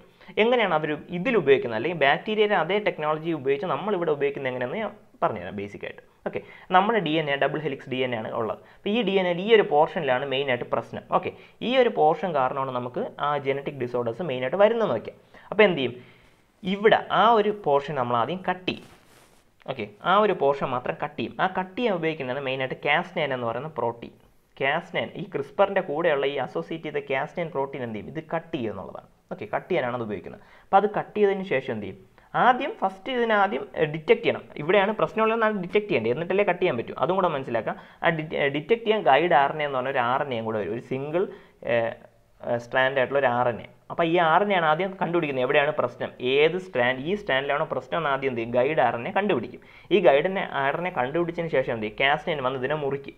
ഓക്കെ, മുറിക്കും. അപ്പോൾ സാധാരണ ഒരു ഇഞ്ചക്ഷനായിട്ടാണ് ഇത് കുത്തി വയ്ക്കാറുള്ളത്. അപ്പോൾ ഈ ഗൈഡ് RNAയും Cas9 കൂടെ ഒരുമിച്ച് എന്ത് ചെയ്യും, ഇതിൽ കുത്തി വയ്ക്കാറാണ് പതിവ്. അപ്പോൾ കുത്തി വയ്ക്കുമ്പോൾ എന്ത് ചെയ്യും, ഗൈഡ് RNA ആദ്യം എവിടെയാണ് പ്രശ്നം എന്ന് കണ്ടുപിടിച്ചിട്ട് അവിടെ കട്ട് ചെയ്യും.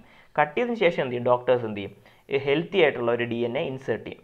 ഇവിടെ എന്താണ് പ്രശ്നം, ആ പ്രശ്നത്തിനെ കണ്ടുകൊണ്ട് ഇവിടെ പ്രശ്നകരമായുള്ള അതിനെ കണ്ട് അവിടെ ഹെൽത്തി ആയിട്ടുള്ള DNA ഒട്ടിച്ച് വയ്ക്കും. അപ്പോൾ ഇവർ വിചാരിക്കും എന്താണ്, ഈ സെല്ല് വിചാരിക്കും സ്വന്തമായിട്ട് അത് ശരിയായതാണ്, ഇനി കുഴപ്പമൊന്നുമില്ലെന്ന് വിചാരിച്ച് ആ പ്രശ്നം അങ്ങ് മാറും. ഓക്കെ, അപ്പോൾ നിങ്ങൾ കറക്റ്റായിട്ട് മനസ്സിലാക്കുക, ആദ്യം എവിടെയാണ് ജനറ്റിക് ആയിട്ടുള്ള പ്രശ്നം ഉണ്ടെന്നുണ്ടെങ്കിൽ ആ ജനറ്റിക് മോഡിഫിക്കേഷൻ വരുത്തേണ്ട സംഭവം കണ്ടുപിടിക്കാനാണ് നമ്മൾ ഉപയോഗിക്കുന്നത്, RNA, our guide RNA ഉപയോഗിക്കുന്നത്. അത് ഉപയോഗിച്ചിട്ട് എവിടെയാണ് സ്പോട്ട് എന്ന് കണ്ടുപിടിക്കും. കണ്ടുപിടിച്ചതിന് ശേഷം കാസ്റ്റൈൻ ഉപയോഗിച്ചത് കട്ട് ചെയ്യും. കാസ്റ്റൈൻ എന്ന് പറഞ്ഞൊരു പ്രോട്ടീനാണ്. ഈ പ്രോട്ടീൻ വെച്ച് കട്ട് ചെയ്യാൻ പറ്റും. അങ്ങനെ അതിനെ കട്ട് ചെയ്തിട്ട് ഇത് ഒരു ഇഞ്ചക്ഷൻ വെച്ച് ഇത് രണ്ട് മിക്സ് RNAയും കാസ്റ്റൈനും കൂടെ മിക്സ് ആയിട്ട് ഡോക്ടേഴ്സ് ഇഞ്ചക്ഷൻ വഴി വയ്ക്കും. അപ്പോൾ കട്ട് ചെയ്തതിന് ശേഷം ഡോക്ടേഴ്സ് എന്ത് ചെയ്യും, അല്ലെങ്കിൽ സയൻറ്റിസ്റ്റ് എന്ത് ചെയ്യും, പതുക്കെ ഹെൽത്തി ആയിട്ടുള്ള DNA ഇതിൻ്റെ അകത്തോട്ട് ഇഞ്ചക്ട് ചെയ്യുന്നതാണ്. അപ്പോഴേ ഈ ഒരു പ്രശ്നം sickle cell anaemia, സൂസൻ്റെ sickle cell anaemia പിന്നെ മാറും എന്നുള്ളതാണ്.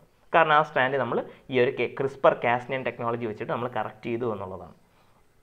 ഓക്കെ, ഇതാണ് ആ കോൺസെപ്റ്റ് എന്താണോ മനസ്സിലാക്കിയിരിക്കുക. അപ്പോൾ നമുക്ക് അടുത്ത് എന്താണ് പ്രിലിംസിലെ ക്വസ്റ്റ്യൻസ് നമുക്ക് പെട്ടെന്ന് എഴുതാൻ പറ്റും. ഓരോ വരിയായിട്ട് വായിക്കണമെന്നില്ല, അതാണ് ഞാൻ അങ്ങനെ പറഞ്ഞത്. ഓക്കെ, ഇതിൻ്റെ കുറച്ച് ചലഞ്ചസ് ഉണ്ട്. കാരണം ഇതേപോലെ പ്രശ്നങ്ങൾ ഇപ്പോൾ എന്തെങ്കിലും കുഞ്ഞുങ്ങൾ വരുമ്പോൾ കുഞ്ഞുങ്ങൾക്ക് എന്തെങ്കിലും വൈകല്യങ്ങളുണ്ടെങ്കിൽ അപ്പോൾ അതിനൊക്കെ കറക്റ്റ് ചെയ്യാം. ജനിക്കുന്നതിന് മുൻപ് തന്നെ വേണമെങ്കിൽ കറക്റ്റ് ചെയ്യാൻ പറ്റും. ഇപ്പോൾ ഡിസൈനർ ബേബീസ് എന്നൊക്കെ അതിനെ പറയും നമ്മൾ.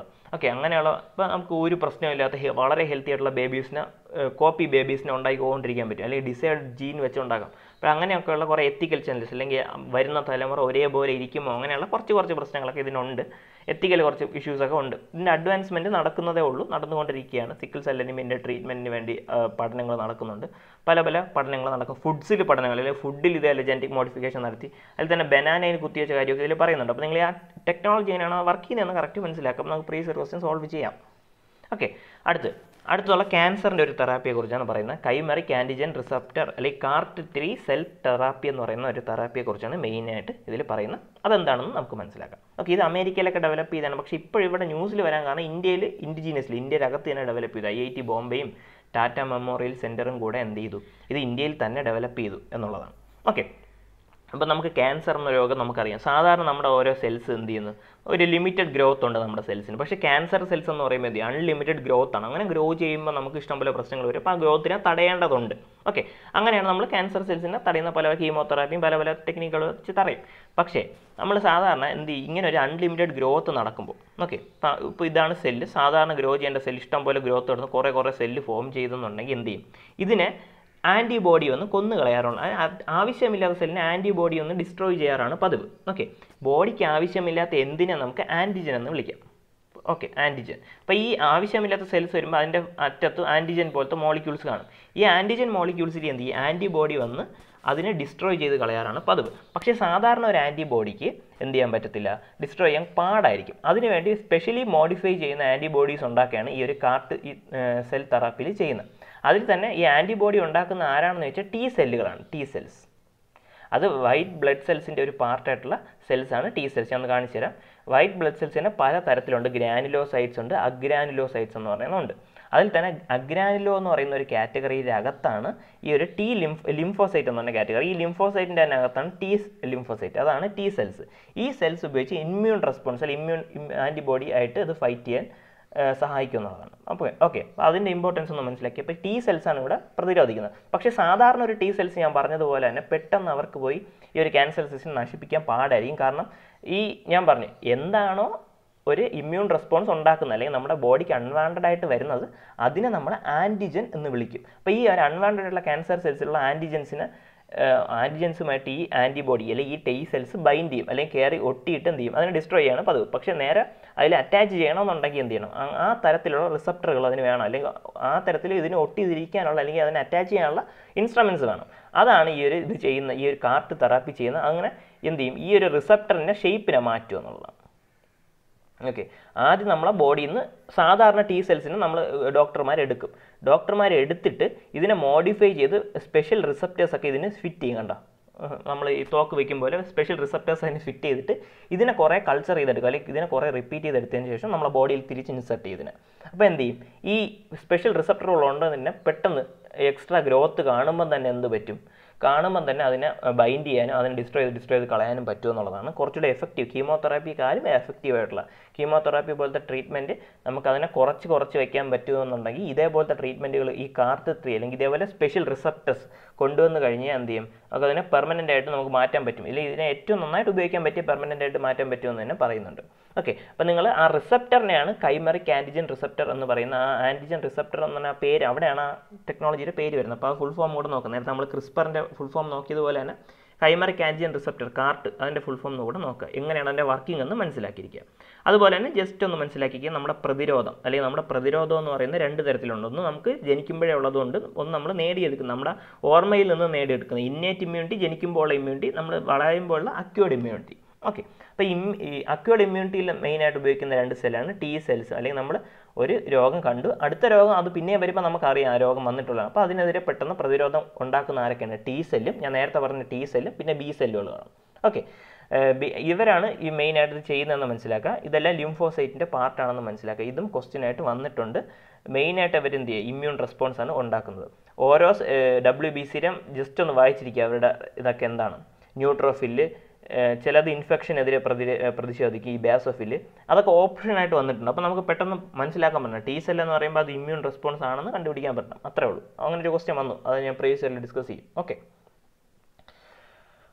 അടുത്ത് ജീനോം സീക്വൻസിങ്ങിനെ കുറിച്ച് പറയുന്നുണ്ട്. അടുത്തെന്താണ് ജീനോം സീക്വൻസിങ്. ജീനോം സീക്വൻസിങ് എന്ന് പറഞ്ഞാൽ നമ്മളെ DNA ഇഷ്ടം പോലെ കോടിക്കണക്കിന് DNA നമുക്കുണ്ട്. അപ്പോൾ ഈ DNA ഇതിനെല്ലാം ഇങ്ങനെ DNA ആയിട്ട് ഇങ്ങനെ പോകുമല്ലോ, എല്ലാത്തിലും ഓരോ ബേസ് പെയറുണ്ട്.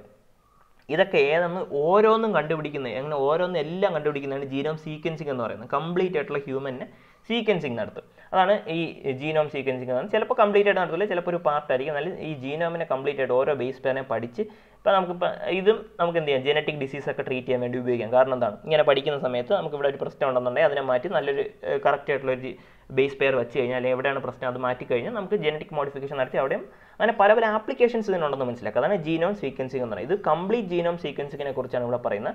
പണ്ട് ഇതേപോലെ ഒരു എഫേർട്ട് നടത്തിയിരുന്നു, പക്ഷേ 8% ജീനോമിനെ നമുക്ക് എന്ത് ചെയ്യാൻ പറ്റും, സീക്വൻസ് ചെയ്തെടുക്കാൻ പറ്റില്ല, അല്ലെങ്കിൽ അവിടെ അകത്ത് എന്താണെന്ന് പഠിക്കാൻ പറ്റില്ല. ഞാൻ പറഞ്ഞു ജീനോം എന്ന് പറയുമ്പോൾ എന്താണ്, ആ ഒരു DNA കംപ്ലീറ്റ് ആയിട്ട് നമ്മൾ പറയുന്നത്. ഞാൻ ഓൾറെഡി ഇത് പറഞ്ഞതാണ്. കാരണം നമ്മുടെ സെല്ലുണ്ട്, സെല്ലിൻ്റെ അകത്ത് ന്യൂക്ലിയസ് ഉണ്ട്, ന്യൂക്ലിയസിൻ്റെ അകത്ത് ക്രോമസോംസ് ഉണ്ട്, ഈ ക്രോമസോംസിൻ്റെ അകത്താണ് DNA ഉള്ളത്. ഓക്കെ, ഈ DNAയുടെ ഒരു പാർട്ടിനെയാണ് നമ്മൾ ജീൻ എന്ന് വിളിക്കുന്നത്. നമുക്ക് ഓരോ ക്യാരക്ടർ നമ്മുടെ ബോഡിയിൽ തരുന്ന ഈ ജീനുകളാണ്. ഓക്കെ, അപ്പോൾ ഈ ജീൻസിനെ കുറിച്ച് മനസ്സിലാക്കിയിരിക്കുക. അങ്ങനെ ഏകദേശം നമ്മുടെ ഹ്യൂമൻ ജീനോമിൽ 3 ബില്യൺ ബേസ് പെയർ ഉണ്ടെന്നാണ് പറയുന്നത്. അഡിനിൻ, ഞാൻ പറഞ്ഞു ന്യൂക്ലിയോടൈഡുകളായിട്ടുള്ള ചെറിയ ചെറിയ പോർഷനായിട്ടാണ് ഈ ബേസിനെ ഇങ്ങനെ പറയുന്നത്.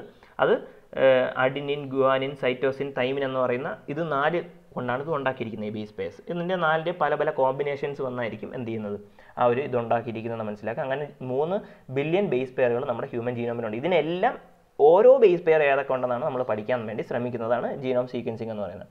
അങ്ങനെ നമ്മുടെ മനുഷ്യൻ്റെ ബയോളജി, അല്ലെങ്കിൽ ഏതെങ്കിലും മൃഗങ്ങളുടെയാണ് പഠിക്കുന്നത്, മൃഗങ്ങളുടെ ബയോളജിയെക്കുറിച്ച് പഠിക്കാൻ പറ്റും. നമ്മുടെ ഓരോ ഡിസീസുകളുടെ കാരണങ്ങൾ കണ്ടുപിടിക്കാൻ പറ്റും. അല്ലെങ്കിൽ ഇപ്പം വൈറസ് തന്നെ ബോഡിയിൽ കയറി കഴിഞ്ഞാൽ എങ്ങനെ മ്യൂട്ടേറ്റ് ചെയ്യുന്നു, അല്ലെങ്കിൽ എന്താണ് അതിൻ്റെ സ്വഭാവം എങ്ങനെ മാറുന്നു എന്ന് കറക്റ്റായിട്ട് മനസ്സിലാക്കി അതിന് പ്രതിരോധിക്കാൻ വാക്സിൻസും കാര്യങ്ങളൊക്കെ ഉണ്ടാക്കാനും പറ്റും എന്നുള്ളതാണ് ഈ സീക്വൻസിങ് ഒക്കെ വഴി. അതിൽ തന്നെ കുറച്ച് പ്രോഗ്രാംസ് നടത്തിയിട്ടുണ്ട്, ഇത് കറക്റ്റായിട്ട് പഠിക്കുക. ഒന്ന് ഇൻഡിജൻ എന്ന് പറഞ്ഞാൽ 1000 ഇന്ത്യക്കാരുടെ, പല തരത്തിലുള്ള 1000 ഇന്ത്യക്കാരുടെ കംപ്ലീറ്റ് ആയിട്ടുള്ള ജീനോം സീക്വൻസിങ് സിസർ, അല്ലെങ്കിൽ council of scientific industrial research ആയിട്ടുള്ള സിസർ എന്ന് പറഞ്ഞ ഓർഗനൈസേഷൻ നടത്തുന്നത്, ഫണ്ട് ചെയ്ത് നടത്തുന്ന ഒരു പരിപാടിയാണ് ഇൻഡിജൻ എന്ന് പറഞ്ഞാൽ. പിന്നെ ജീനോം ഇന്ത്യ പ്രോജക്റ്റ് എന്ന് പറഞ്ഞാൽ അത് 1000 പേരുടെ ജനറ്റിക് സാമ്പിൾ എടുത്ത് അതിനെ റെഫറൻസ് ആക്കിക്കൊണ്ട് പഠിക്കുന്ന ഡിപ്പാർട്ട്മെൻറ്റ് ഓഫ് ബയോടെക്നോളജിയുടെ ഒരു പ്രോജക്റ്റാണ് ജീനോം ഇന്ത്യൻ പ്രോജക്റ്റ് എന്ന് പറഞ്ഞാൽ. പിന്നെ ഹ്യൂമൻ ജീനോം പ്രോജക്റ്റ് നിങ്ങൾ കേട്ടുണ്ടായിരിക്കും, നമ്മൾ പണ്ടൊക്കെ ബയോളജിയിൽ പഠിച്ചിട്ടുള്ളതാണ്. +1 +2 തോന്നുന്നു പഠിക്കാൻ ഉണ്ടായിരുന്നത് ഹ്യൂമൻ ജീനോം പ്രോജക്റ്റിനെ കുറിച്ച്. 1990 തുടങ്ങി 2003 വരെ കംപ്ലീറ്റ് ആയിട്ട് ഒരു ഹ്യൂമൻ്റെ 3 ബില്യൺ ബേസ് പെയറിനെയും എന്ത് ചെയ്യുക പഠിക്കാൻ വേണ്ടിയുള്ള ഒരു international എഫേർട്ടായിരുന്നു. USA നടത്തിയൊരു എഫേർട്ടായിരുന്നു human genome project എന്ന് പറഞ്ഞാൽ. അത് national institute of health USA department of എനർജിയാണ് ചെയ്തത്. ഓക്കെ, അടുത്ത ജീനോമിക് സർവേലൻസ് എന്ന് പറയുമ്പോൾ മെയിനായിട്ട് നമ്മൾ ഈ സെയിം ജീനോം ഇതെല്ലാം കണക്ട് ചെയ്ത് നിങ്ങൾ കൊണ്ടുവരും. നമ്മൾ ജനറ്റിക് മോഡിഫിക്കേഷൻ നോക്കി, ജീനോം സീക്വൻസിങ് നോക്കി, അടുത്ത ജീനോം സർവേലൻസ്. അത് സെയിം ആണ്. ഈ ജീനോമിൻ്റെ അല്ലെങ്കിൽ എങ്ങനെയാണ് ഈ ബേസ് പെയർ ഇരിക്കുന്നത്, അല്ലെങ്കിൽ ഇതിലെന്തെങ്കിലും മാറ്റങ്ങളൊക്കെ വരുന്നുണ്ടോ എന്ന് നമ്മൾ സമയാസമയങ്ങൾ നോക്കുന്നതിനാണ് ഈ ജീനോമിക് സർവേലൻസ് എന്ന് പറയുന്നത്. ചിലപ്പോൾ നമുക്കറിയാം മ്യൂട്ടേഷൻസ് നടക്കാം. ചില വൈറസുകളുടെ ജീനോമിൽ നോക്കുമ്പോൾ എന്ത് ചെയ്യുക, അത് രൂപമാറ്റം സംഭവിക്കാം പല പല കാരണങ്ങൾ കൊണ്ട്. ഇപ്പം നമുക്ക് കൊറോണ അറിയാം, കൊറോണ പല പല രൂപവകഭേദങ്ങൾ വന്നതാണ്. അപ്പോൾ അതെങ്ങനെയാണ് വന്നതെന്ന് കറക്റ്റായിട്ട് നോക്കി പഠിക്കുക. അതേപോലെ അത് അങ്ങനെ ജീനോമിൽ വരുന്ന മാറ്റങ്ങൾ പഠിക്കുന്നതിനാണ് ജീനോമിക് സർവേലൻസ് എന്ന് പറയുന്നത്. ഇത് കൊറോണയിൽ മാത്രമല്ല, മങ്കി പോക്സ് പോലത്തെ രോഗങ്ങൾ പല പല വേരിയൻറ്റുകളിൽ വരുന്നു. അതുകൊണ്ട് തന്നെ എന്താണ് ഇതിലുള്ള മാറ്റങ്ങൾ മനസ്സിലാക്കേണ്ടതുണ്ട്. അതാണ് ജീനോമിക് സർവേലൻസ് എന്ന് നമ്മൾ പറയാറുള്ളത്. ഓക്കെ, ഇപ്പോൾ ഈ ജീനോമിക് സർവേലൻസിൻ്റെ സഹായം എന്ന് പറഞ്ഞാൽ പല പല മേഖലകൾ, ഇപ്പോൾ ജനറ്റിക് ആയിട്ടുള്ള അസുഖങ്ങൾ ട്രീറ്റ് ചെയ്യാൻ വേണ്ടി പറ്റും. അല്ലെങ്കിൽ എന്താണ് ചില ബാക്ടീരിയ അല്ലെങ്കിൽ വൈറസുകളുടെ മ്യൂട്ടേഷൻസ് കണ്ടുപിടിക്കാൻ പറ്റും, അതിൽ വരുന്ന മാറ്റങ്ങൾ കണ്ടുപിടിക്കാൻ പറ്റും. പിന്നെ അഗ്രികൾച്ചറിൽ ഇപ്പോൾ എന്തെങ്കിലും ഒരു ക്രോപ്പിന് ചെറിയൊരു ജീനോം മാറ്റി കഴിയുമ്പോൾ ചിലപ്പോൾ അതിൽ ചില രോഗങ്ങൾ പ്രതിരോധിക്കാനുള്ള ശക്തി, അങ്ങനെ പല പല കാര്യങ്ങൾ, അങ്ങനെ അഗ്രികൾച്ചറിൽ ഇമ്പ്രൂവ്മെൻറ്റുകൾ കൊണ്ടുവരാൻ പറ്റും, മെഡിക്കൽ റിസർച്ചിൽ പറ്റും, അങ്ങനെ പല പല ആപ്ലിക്കേഷൻസ് ജീനോം സർവൈലൻസ് അല്ലെ സെയിം ജീനോം മോഡിഫിക്കേഷൻസിൻ്റെ അതേ കുറേ ആപ്ലിക്കേഷൻസ് ഇവിടെയും വരും. ഇവിടെ നമ്മൾ ജീനോം നമ്മൾ നോക്കുന്നു, എന്തൊക്കെ വ്യത്യാസങ്ങൾ വരും നോക്കി അതനുസരിച്ച് അതിനെ ട്രീറ്റ് ചെയ്യുന്നു എന്നുള്ളതാണ് ഇവിടുത്തെ വ്യത്യാസം. ഓക്കെ, ഇവിടെ ഇൻസ്റ്റിറ്റ്യൂട്ടുകൾ പഠിക്കേണ്ട റീജിയണൽ ജീനോമിക് സീക്വൻസിങ് ലബോറട്ടറികളുണ്ട്. ഓക്കെ, അത് നിങ്ങൾ കറക്റ്റായിട്ട് പഠിക്കുക. പിന്നെ അത് അങ്ങനെ ഒരു ലബോറട്ടറി, അതാണ് റീജിയണൽ ഹബ്ബ്, ഈ ജീനോം സീക്വൻസിങ്ങിൻ്റെ ഹബ്ബാണ്. ഓക്കെ, ഈ സീക്വൻസിങ്ങിൻ്റെ ഹബ്ബാണ് ഒന്ന്. പിന്നെ ഇന്ത്യൻ SARS-CoV-2 ജീനോമിക്സ് കൺസോർട്ടിയം, ഇൻസാക്കോഗ്, അത് ഇടയ്ക്കിടയ്ക്ക് ന്യൂസിൽ വന്നിട്ടുള്ളതാണ്. ഇൻസാക്കോഗാണ് ഇതേപോലത്തെ വേരിയേഷൻസ്, കൊറോണയുടെ വേരിയേഷൻസ് കണ്ടുപിടിക്കാൻ വേണ്ടി നാഷണൽ ആയിട്ടുള്ള ഓർഗനൈസേഷനാണ്.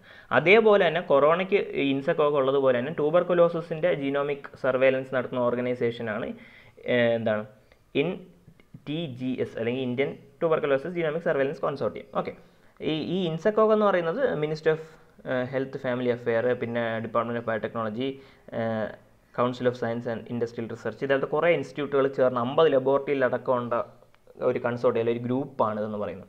അതേപോലെ തുടങ്ങിയതാണ് വേൾഡിൽ നോക്കുകയാണെങ്കിൽ വേൾഡ് ഹെൽത്ത് ഓർഗനൈസേഷൻ്റെ സയൻസ് കൗൺസിൽ എന്ന് പറഞ്ഞൊരു കൗൺസിൽ. അവർ പറഞ്ഞൊരു കാര്യം എന്ന് പറഞ്ഞാൽ എന്താണ്, പണക്കാർക്ക് ഇഷ്ടംപോലെ ടെക്നോളജീസ് ഉണ്ട്, അപ്പോൾ അത് അവർ ഉപയോഗിക്കുന്നുണ്ട്. അപ്പോൾ ഇതെന്ന് പറഞ്ഞാൽ പാവപ്പെട്ടവർക്ക് അല്ലെങ്കിൽ റിസോഴ്സ് കുറഞ്ഞ രാജ്യങ്ങൾക്ക് ഈ ഡേറ്റ ഒന്നും ആക്സസ് ചെയ്യാൻ പറ്റുന്നില്ല, അത് എത്തിക്കലി ഇഷ്ടംപോലെ പ്രശ്നങ്ങൾ വരികയൊരുക്കും. അതുകൊണ്ട് അവരെ സഹായിക്കണം എന്നൊക്കെ കാര്യങ്ങളൊക്കെ ഈ സയൻസ് കൗൺസിൽ പറയുന്നുണ്ട്. 2021 ഇത് തുടങ്ങിയെന്ന് ജസ്റ്റ് ഒന്ന് മനസ്സിലാക്കിയാൽ മതി. ഓക്കെ, അടുത്തുള്ള ഇമ്പോർട്ടൻ്റ് ആയിട്ടുള്ള ടെക്നോളജിയാണ് ക്ലോണിംഗ് എന്ന് പറയുന്നത്. ഓക്കെ, അടുത്ത ക്ലോണിങ്ങിനെ കുറിച്ചാണ് മെയിനായിട്ട് നിങ്ങൾ മനസ്സിലാക്കിയിരിക്കേണ്ടത്. എന്താണ് ക്ലോണിങ്? ഇവിടെ വന്ന് ചൈനയിൽ wild Arctic വൂൾഫിനെ first time successfully clone ചെയ്തെടുത്തു എന്നാണ് പറയുന്നത്. നമുക്കറിയാം ആദ്യം ക്ലോൺ ചെയ്തെടുത്ത ആരാണ്? ഡോളി എന്ന് പറഞ്ഞ ഷീപ്പ്, നിങ്ങളെല്ലാം ഫേമസ് ആയിരിക്കും അല്ലേ? ഡോളി എന്ന് പറഞ്ഞ ഷീപ്പിനെ ക്ലോൺ ചെയ്തെടുത്തതെല്ലാം നമുക്കറിയാം. ഓക്കെ, അപ്പോൾ അതാണ് ക്ലോണിങ് എന്ന് പറഞ്ഞത്. അപ്പോൾ നിങ്ങൾ മനസ്സിലാക്കാനുള്ള എന്താണ് ക്ലോണിങ് എന്ന് പറയുന്ന ബേസിക് ടെക്നോളജി മനസ്സിലാക്കിയിരിക്കുക. ഞാൻ ഒരു റീപ്രൊഡക്ഷൻ വെച്ച് നിങ്ങൾക്ക് ഒരു എക്സാമ്പിൾ നിങ്ങൾക്ക് ഒന്ന് പറഞ്ഞുതരാം. അതായത് സാധാരണ ഒരു മനുഷ്യൻ, ഓക്കെ, നമ്മൾ ഹ്യൂമൻസിൻ്റെ കാര്യം എടുക്കാം. അപ്പോൾ ഹ്യൂമൻസിന് ഫീമെയിൽസിന് എഗ്ഗ് ഉണ്ട്, മെയിൽസിൻ്റെ സ്പേം ഉണ്ട്. ഓക്കെ, മെയിൽസിൻ്റെ സ്പേം ഉണ്ട്. അപ്പോൾ ഈ സ്പേം പോയി എഗ്ഗിൽ ഫ്യൂസ് ചെയ്യുമ്പോൾ അല്ലെങ്കിൽ ആണ് ഫെർട്ടിലൈസേഷൻ നടന്നെന്ത് ചെയ്യുന്നത്, ആ ഒരു പ്രോജനി അല്ലെങ്കിൽ സൈഗോട്ട് പ്രൊഡ്യൂസ് ചെയ്യുന്നത് നമുക്കറിയാം ബേസിക്കായിട്ട്. ഓക്കെ, അപ്പോൾ അങ്ങനെ മെയിൽ പാരൻറ്റ് കാണും, ഫീമെയിലും കാണും.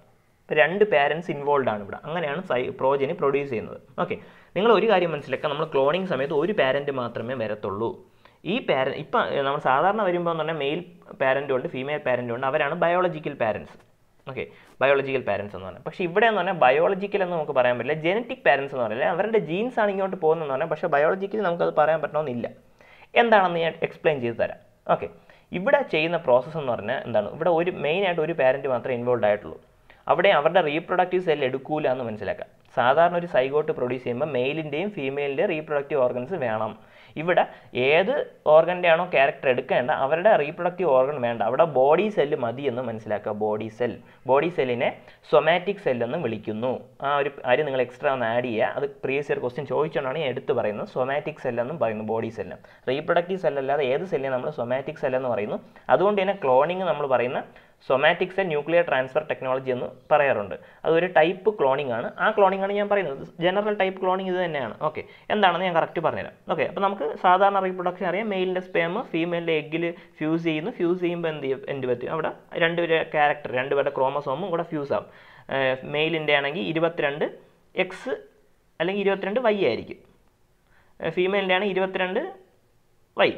ഓക്കെ, അപ്പോൾ ഇതിൽ എക്സും വൈയും കൂടെ ചേരുകയാണെങ്കിൽ മെയിൽ കുട്ടി ഉണ്ടാവും, വൈയും കൂടെ ചേരുകയാണെങ്കിൽ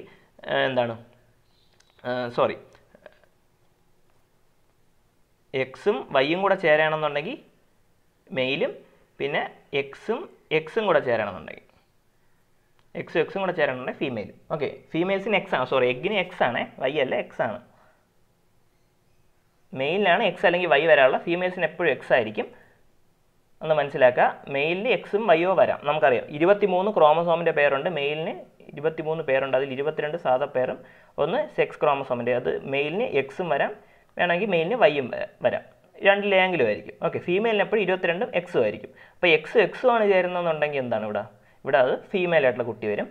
പിന്നെ അതുപോലെ തന്നെ എക്സും വൈയും ആണെന്നുണ്ടെങ്കിൽ നമുക്കറിയാം മെയിലായിട്ടുള്ള ചൈൽഡ് വരും എന്ന് നമുക്കറിയാം. ഓക്കെ, അതാണ് സാധാരണ. ഇവിടെ നടക്കുന്നതെന്ന് പറയുന്നത് ഇപ്പോൾ ഒരു ഷീപ്പ്, ഇപ്പോൾ ഇവിടെ ഫീമെയിലാണ് എടുത്തിരിക്കുന്നത്. അപ്പോൾ ഫീമെയിൽ ഷീപ്പിൻ്റെ ബോഡി ആദ്യം എടുക്കും. ഇവിടെ 3 പേര് ഇൻവോൾവ് ആവും. 3 പേര് ഇൻവോൾവ് ആവും എന്ന് നിങ്ങൾ ആദ്യം മനസ്സിലാക്കുക. അതായത് ഇവരുടെ ബോഡീസ് എല്ലാം ആദ്യം എടുക്കും. ഏത് ക്ലോണാണോ വേണ്ടത് അവരുടെ ബോഡീസ് എല്ലാം ആദ്യം എടുക്കും. ഓക്കെ, എന്നിട്ട് ഒരു മദറിൻ്റെ എഗ്, ഒരു ഫീമെയിൽ ആയിട്ടുള്ള ഷീപ്പിൻ്റെ എഗ്ഗിനെ എടുക്കും. ഈ എഗ്ഗിനെ എടുക്കും.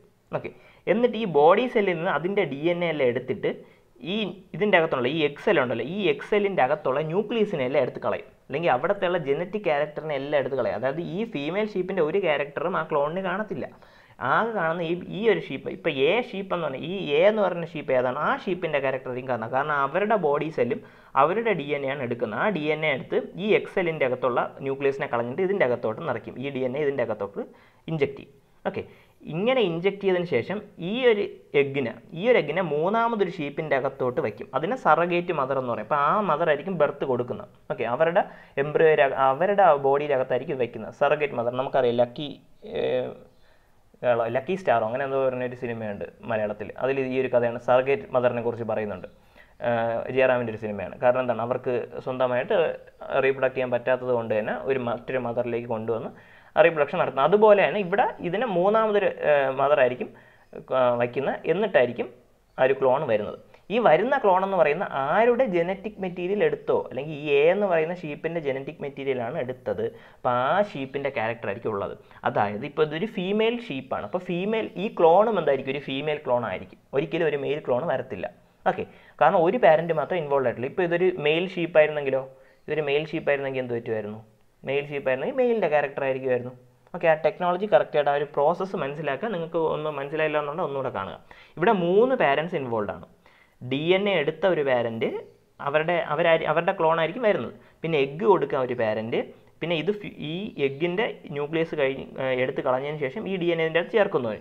ഇതെല്ലാം കൂടെ വഹിക്കാൻ വേണ്ടി മൂന്നാമതൊരു പാരൻറ്റ്. ഓക്കെ, ഇതിലെ ജനറ്റിക് പാരൻ്റ് എന്ന് പറഞ്ഞാൽ ആരാണ്, ഇതിലെ ജീൻ ആരാണ് വന്നിരിക്കുന്നത്, ആണ്. ഇതിലെ ജനറ്റിക് പാരൻ്റ് ആണെന്ന് മനസ്സിലാക്കുക. അപ്പോൾ ഒരു പാരൻറ്റ് മാത്രമേ ഇൻവോൾവ് ആയിട്ടുള്ളൂ ഇവിടെ. കാരണം ഒരു പാരൻ്റ് ജീൻ മാത്രമേ കുട്ടിയെ കിട്ടുന്നുള്ളൂ. പിന്നെ ബാക്കി വേറെ 2 പേര് ഇൻവോൾവ് ആയിട്ടുണ്ടെന്നേ ഉള്ളൂ. ഓക്കെ, അവർക്ക് വേറെ റോളൊന്നും ഇതിലില്ല. ക്ലോൺ എന്ന് പറയുന്നത് എയുടെ ക്ലോൺ ആയിരിക്കും എന്ന് മനസ്സിലാക്കുക. ഇതാണ് സാധാരണ റീപ്രൊഡക്റ്റീവ് ക്ലോണിങ്ങിൽ നടക്കാറുള്ളത്.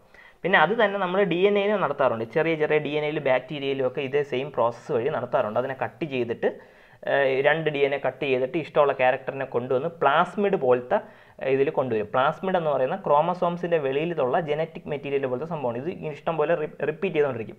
അങ്ങനെ ഇഷ്ടമുള്ള ക്യാരക്ടർ നമുക്ക് റിപ്പീറ്റഡ് ആയിട്ട് ഉണ്ടാക്കാൻ വേണ്ടി ഇതേപോലെ ഇതും നടത്താറുണ്ട്. ഇങ്ങനെ ക്ലോണിങ് നടത്താറുണ്ട്. ഇതൊരു ടൈപ്പ് ഓഫ് ക്ലോണിംഗ് ആണ്. സാധാരണ നമ്മൾ ഓർഗാനിസംസ് ഒക്കെ ഉണ്ടാക്കാറുള്ളത് ഏതാണ്, ഈ ഒരു മെത്തേഡ് വഴിയാണ്.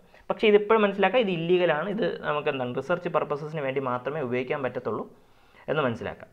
ഓക്കെ, പിന്നെ അതുപോലെ തന്നെ 2 ക്ലോൺസ് ഉണ്ടാക്കിയാൽ പോലും ഇതിൽ തന്നെ 2 ക്ലോൺസ് ഉണ്ടാക്കിയാൽ പോലും അത് രണ്ടും കുറച്ചൊക്കെ വ്യത്യാസങ്ങൾ കാണും. കാരണം ഫിസിക്കലായിട്ടുള്ള ഫീച്ചേഴ്സ് കാരണം. അതുകൊണ്ടാണ് നമുക്കറിയാം ഐഡൻറ്റിക്കൽ ട്വിൻസ് എടുത്താൽ പോലും എന്താണ് ഇഷ്ടംപോലെ ഡിഫറൻസസ് അവർ തമ്മിൽ ഉണ്ടെന്നുള്ളത് നമുക്കറിയാം. ഓക്കെ, സെയിം കാരണം തന്നെയാണ് ഇവിടെയും നമ്മൾ പറയേണ്ടത്. പിന്നെ അതുപോലെ പല ടൈപ്പ് ഉണ്ട് ക്ലോണിങ് തന്നെ. ഒന്ന് DNA ക്ലോണിങ്, ഞാൻ ആദ്യം ഈ ഒരു ക്ലോണിങ് ആണ് DNA ക്ലോണിങ് എന്ന് പറഞ്ഞാൽ. ഈ പ്ലാസ്മിഡും ഇതൊക്കെ വെച്ചിട്ട് വാക്കുകളൊന്നും മനസ്സിലാവുന്നില്ലെങ്കിൽ വലിയ കുഴപ്പമില്ല. പ്ലാസ്മിഡ് എന്ന് പറഞ്ഞാൽ ക്രോമസോമിൻ്റെ എക്സ്ട്രാ അതിൻ്റെ പുറത്തുള്ള ജനറ്റിക് മെറ്റീരിയലാണ്, അത് റിപ്പീറ്റ് ചെയ്യാൻ പറ്റുമെന്നുള്ള ജനറ്റിക് മെറ്റീരിയലാണ്. അപ്പോൾ അതിൻ്റെ അകത്തോട്ട് എന്ത് ചെയ്യും, ഇതിനെ അറ്റാച്ച് ചെയ്യും. ഏതൊക്കെ ക്യാരക്ടർ വേണോ അതിനെയൊക്കെ കട്ട് ചെയ്ത് അറ്റാച്ച് ചെയ്തിട്ട് അതിനെ റിപ്പീറ്റ് ചെയ്യാൻ പറ്റും. അങ്ങനെ നമുക്ക് എന്ത് ചെയ്യാൻ പറ്റും, ക്ലോണിങ് നടത്താൻ പറ്റും. രണ്ടാമത് പറഞ്ഞാൽ റീപ്രൊഡക്റ്റീവ് ക്ലോണിങ്. ഞാൻ ആടിൻ്റെ എക്സാമ്പിൾ പറഞ്ഞില്ലേ, അവിടെയാണ് റീപ്രൊഡക്റ്റീവ് ക്ലോണിങ്. പിന്നെ തെറാപ്യൂട്ടിക് ക്ലോണിങ് ഉണ്ട്. അവിടെ കുറച്ച് ഓർഗൻസ് മാത്രം നമുക്ക് ക്ലോൺ ചെയ്തെടുക്കാൻ വേണ്ടിയൊക്കെ അത് ഉപയോഗിക്കാൻ വേണ്ടി. റീപ്രൊഡക്റ്റീവ് ക്ലോണിങ് വഴിയാണ് ഡോളി ഷീപ്പ് എന്ന് പറഞ്ഞ ഷീപ്പ് കൊണ്ടുവന്നത്.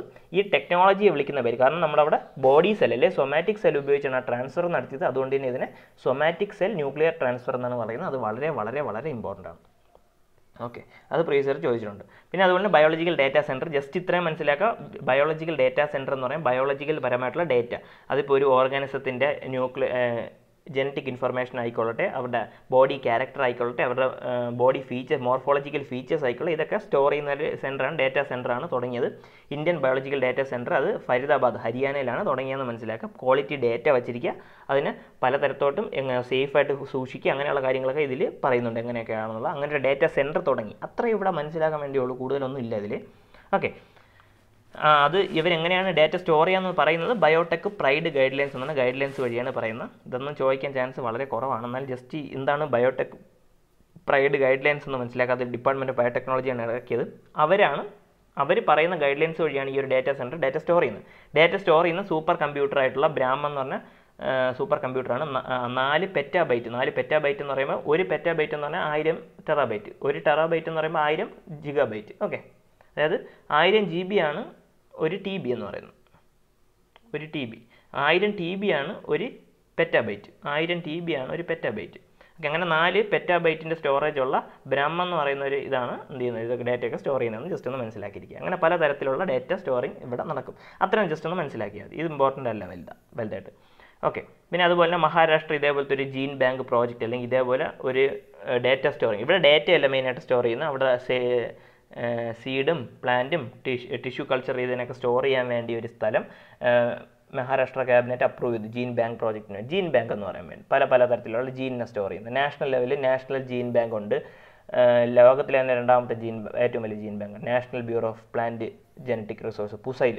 പിന്നെ അനിമൽസിന് വേണ്ടി അനിമൽ ജീൻ ബാങ്ക് ഉണ്ട്, അത് കർണാൽ എന്ന് പറഞ്ഞ സ്ഥലത്ത്. പിന്നെ അതുപോലെ സീഡിന് വേണ്ടി ലഡാക്കിലൊരു സീഡ് ബാങ്ക് ഉണ്ട്. ഈ ലഡാക്കിനെ കൊണ്ടുവയ്ക്കാൻ മെയിൻ കാരണം തണുപ്പാണ്. അവിടെ തണുപ്പ് ക്രയോജനിക് അല്ലെങ്കിൽ ഏറ്റവും തണുപ്പ് കൂടി വയ്ക്കുമ്പോൾ അവിടെ സ്റ്റോർ ചെയ്യാൻ വേണ്ടി എളുപ്പമായിരിക്കും. അങ്ങനെയൊക്കെയാണ് സാധാരണ വയ്ക്കാറുള്ളത്. ഓക്കെ, ജസ്റ്റ് ഒന്ന് മനസ്സിലാക്കിയാൽ മതി. പിന്നെ അടുത്ത് മറ്റ് ഇമ്പോർട്ടൻ്റ് ആയിട്ടുള്ള ന്യൂസ് എന്ന് പറയുന്നത് ബയോ റാപ്പ് എന്ന് പറഞ്ഞ ടെക്നോളജിയെ കുറിച്ച് പറയാം. ബയോ റാപ്പ് എന്ന് പറഞ്ഞാൽ സാധാരണ ഈ റിസർച്ചർമാരെന്ന് പറഞ്ഞാൽ അവരുടെ ഒരു പല സ്ഥലത്തു നിന്നായിരിക്കും എന്ത് ചെയ്യുന്നത്, ഈ ഒരു റിസർച്ച് എടുക്കുന്നത്. അല്ലെങ്കിൽ പല പോർട്ടലിൽ നിന്നായിരിക്കും. അവർക്ക് പാടായിരിക്കും. ഇപ്പോൾ 2-3 പോർട്ടൽ ഒരുമിച്ച് റിസർച്ച് നടത്തുന്ന അല്ലെങ്കിൽ 2-3 സബ്ജക്റ്റുകൾ നടക്കുന്നവർക്ക് ഈ റിസർച്ച് നടത്താൻ വളരെ പാടായിരിക്കും. അതുകൊണ്ട് ഈ എല്ലാ പോർട്ടലിലും റിസർച്ച് നടത്താനുള്ള അല്ലെങ്കിൽ റിസർച്ചിൽ നടത്തി ഇതിന് അപ്രൂവൽ വാങ്ങിക്കണമല്ലോ. അപ്രൂവൽ വാങ്ങിക്കാനാണ് ഈ പോർട്ടലുകളുടെ മെയിനായിട്ട് ആവശ്യം. ഈ പോർട്ടലുകളിൽ ഞങ്ങൾ ഒരുമിച്ച് കൊണ്ടുവരുന്നതാണ് ഈ ബയോ റാപ്പ് എന്ന് പറയുന്നത്. ഓക്കെ, അപ്പോൾ റിസർച്ച് ചെയ്യുമ്പോൾ ഒരാൾക്ക് അപ്രൂവൽ വാങ്ങിക്കാൻ വേണ്ടി ഈ റിസർച്ച് അപ്രൂവൽ വാങ്ങിക്കാൻ വേണ്ടി അല്ലെങ്കിൽ റെഗുലേറ്ററി അപ്രൂവൽ വാങ്ങിക്കാൻ വേണ്ടി പല സ്ഥലത്ത് പോകേണ്ടതില്ല. എല്ലാം കൂടെ ഒരുമിച്ച് കൊണ്ടുവരും ഈ ബയോ റാപ്പ് എന്ന്. ഒരു ഐഡിയ അവർ ജനറേറ്റ് ചെയ്തിട്ട് എല്ലാ ഏജൻസികളും കൂടെ ഇൻ്റർ കണക്ട് ചെയ്യും. അപ്പോൾ അവർക്ക് 2-3 അടുത്തുനിന്ന് അപ്രൂവൽ വാങ്ങിക്കണം, ഒരുമിച്ച് ഇവിടെ നിന്ന് എല്ലാം കൂടെ വാങ്ങിക്കുക എന്നുള്ളതാണ്. അങ്ങനെ ഒരു ക്രെഡിബിളായിട്ട് പെട്ടെന്ന് ഈ ഒരു അപ്രൂവൽ കിട്ടാൻ വേണ്ടി, ഈ റിസർച്ച് നടത്തുന്നവർക്ക് അപ്രൂവൽ കിട്ടാൻ വേണ്ടിയാണ് ബയോ റാപ്പ് അല്ലെങ്കിൽ ബയോളജിക്കൽ റിസർച്ച് റെഗുലേറ്ററി അപ്രൂവൽ എന്നുള്ളത്. ഓക്കെ, പിന്നെ അടുത്തുള്ളത് മോളിക്കുലർ മോട്ടർ എന്ന് പറയുന്ന ഒരു സംഭവമാണ്. മോളിക്കുലർ മോട്ടർ എന്ന് പറഞ്ഞാൽ വേറെ ഒന്നുമില്ല, ഇവിടെ ഇത് ഉപയോഗിക്കുന്ന DNA ഒറിഗാമി മെത്തേഡ് എന്ന് പറഞ്ഞ മെത്തേഡുണ്ട്. അതായത് സാധാരണ നമ്മൾ പേപ്പറൊക്കെ മടക്കി ചുരുട്ടി ഒരു ബോട്ട് ഉണ്ടാക്കൂലേ, അതിന് ഒറിഗാമി എന്ന് പറയും. നിങ്ങൾ യൂട്യൂബിൽ അടിച്ച് നോക്കിയാൽ origami boat, origami ship, origami പല സാധനങ്ങൾ ഉണ്ടാക്കാൻ പറ്റും പേപ്പർ വെച്ച്. അതേപോലെ DNA നമ്മൾ മടക്കി ചുരുട്ടി ഓരോ ഫിഗറുകൾ ഉണ്ടാക്കുന്ന 3D 2D ഒബ്ജക്റ്റുകൾ ഉണ്ടാക്കുന്നത്. അത് നാനോ സ്കെയിലിൽ വളരെ ചെറുതായിട്ട് മൈന്യൂട്ടായിട്ട് മൈക്രോ സ്കെയിൽ ഉണ്ടാക്കുന്നതാണ്. നാനോ സ്കെയിൽ, മൈക്രോ അല്ല. മൈക്രോ എന്ന് പറയുമ്പോൾ 10⁻³ ആണ് മൈക്രോ. ഇവിടെ നാനോ ആണ്. നാനോ 10⁻⁹ അത്രയും ചെറിയ നാനോ സ്കെയിലിൽ ഉണ്ടാക്കിയെടുക്കുന്ന DNA-ക്ക് വ്യത്യാസങ്ങൾ വരുത്തി ഉണ്ടാക്കിയെടുക്കുന്നതിനാണ് മോളിക്കുലർ മോട്ടർ എന്ന് പറഞ്ഞത്. എന്നാൽ ഇവിടുത്തെ ഉപയോഗം എന്ന് പറഞ്ഞാൽ ഇത് സെൽസിൻ്റെ അകത്തോട്ട് ഇതിനെ വയ്ക്കും. ഓരോ സെൽസിൻ്റെ അകത്തുള്ള മൂവ്മെൻറ്റുകളാണ് ഈ മോട്ടർ കൺട്രോൾ ചെയ്യുന്നത്. അതിപ്പോൾ കാലിൻ്റെ മസിലിൻ്റെ പ്രവർത്തനങ്ങളായിരിക്കും, അല്ലെങ്കിൽ സെല്ല് ഡിവൈഡ് ചെയ്യുമ്പോഴേക്കും. അപ്പോൾ അതിലുള്ള കുറച്ച് ഫംഗ്ഷൻസിനെ ഇമ്പ്രൂവ് ചെയ്യാൻ വേണ്ടിയൊക്കെ ഈ മോളിക്കുലർ മോട്ടർ ഉപയോഗിക്കാം. ഓക്കെ, അത് ജസ്റ്റ് ഒന്ന് മനസ്സിലാക്കിയിരിക്കുക. എന്താണ് മോളിക്കുലർ മോട്ടർ എന്ന് ചോദിച്ചാൽ അറിഞ്ഞിരിക്കണം. അതൊരു പ്രോട്ടീനാണ്. ഓക്കെ, പ്രോട്ടീൻ സെൽസിൻ്റെ അകത്ത് വെച്ച് മൂവ്മെൻറ്റിനെ കൺട്രോൾ ചെയ്യുന്ന പ്രോട്ടീനാണ് ഇത്. DNA ഒറിഗാമി മെത്തേഡ് വഴി നമുക്ക് എന്ത് ചെയ്യാം, ഇതിനെ DNA ഫോൾഡ് ചെയ്ത് മാറ്റി പല ഷേപ്പ് ഉണ്ടാക്കി അതിനെ വയ്ക്കുക എന്നുള്ളത്. ഓക്കെ, ഇത്രയാണ് ഇമ്പോർട്ടൻ്റ് ആയിട്ട് മെയിനായിട്ട് വരുന്നത്. ഇനി നമുക്ക് പ്രീവിയസ് ഇയർ ക്വസ്റ്റ്യൻ കൂടി ഇതിലൊന്ന് നോക്കാം. ഓക്കെ, ഇതിൽ മെയിനായിട്ട് നമ്മൾ നോക്കാൻ 2013 തൊട്ട് 2022 വരെ വന്നിട്ടുള്ള ഈ ഒരു സെക്ഷനിലെ ക്വസ്റ്റ്യൻസ് ആണ്. First recombinant DNA technology. ഇത് ഞാൻ ഡയറക്റ്റായിട്ട് ഞാൻ പറഞ്ഞു തന്നിട്ടില്ല, ജസ്റ്റ് ഞാൻ ഒന്ന് പറഞ്ഞുതരാം. അല്ലെങ്കിൽ നമ്മൾ ഫസ്റ്റ് ജനറ്റിക് മോഡിഫിക്കേഷൻ പറഞ്ഞപ്പോൾ പറഞ്ഞില്ലായിരുന്നോ?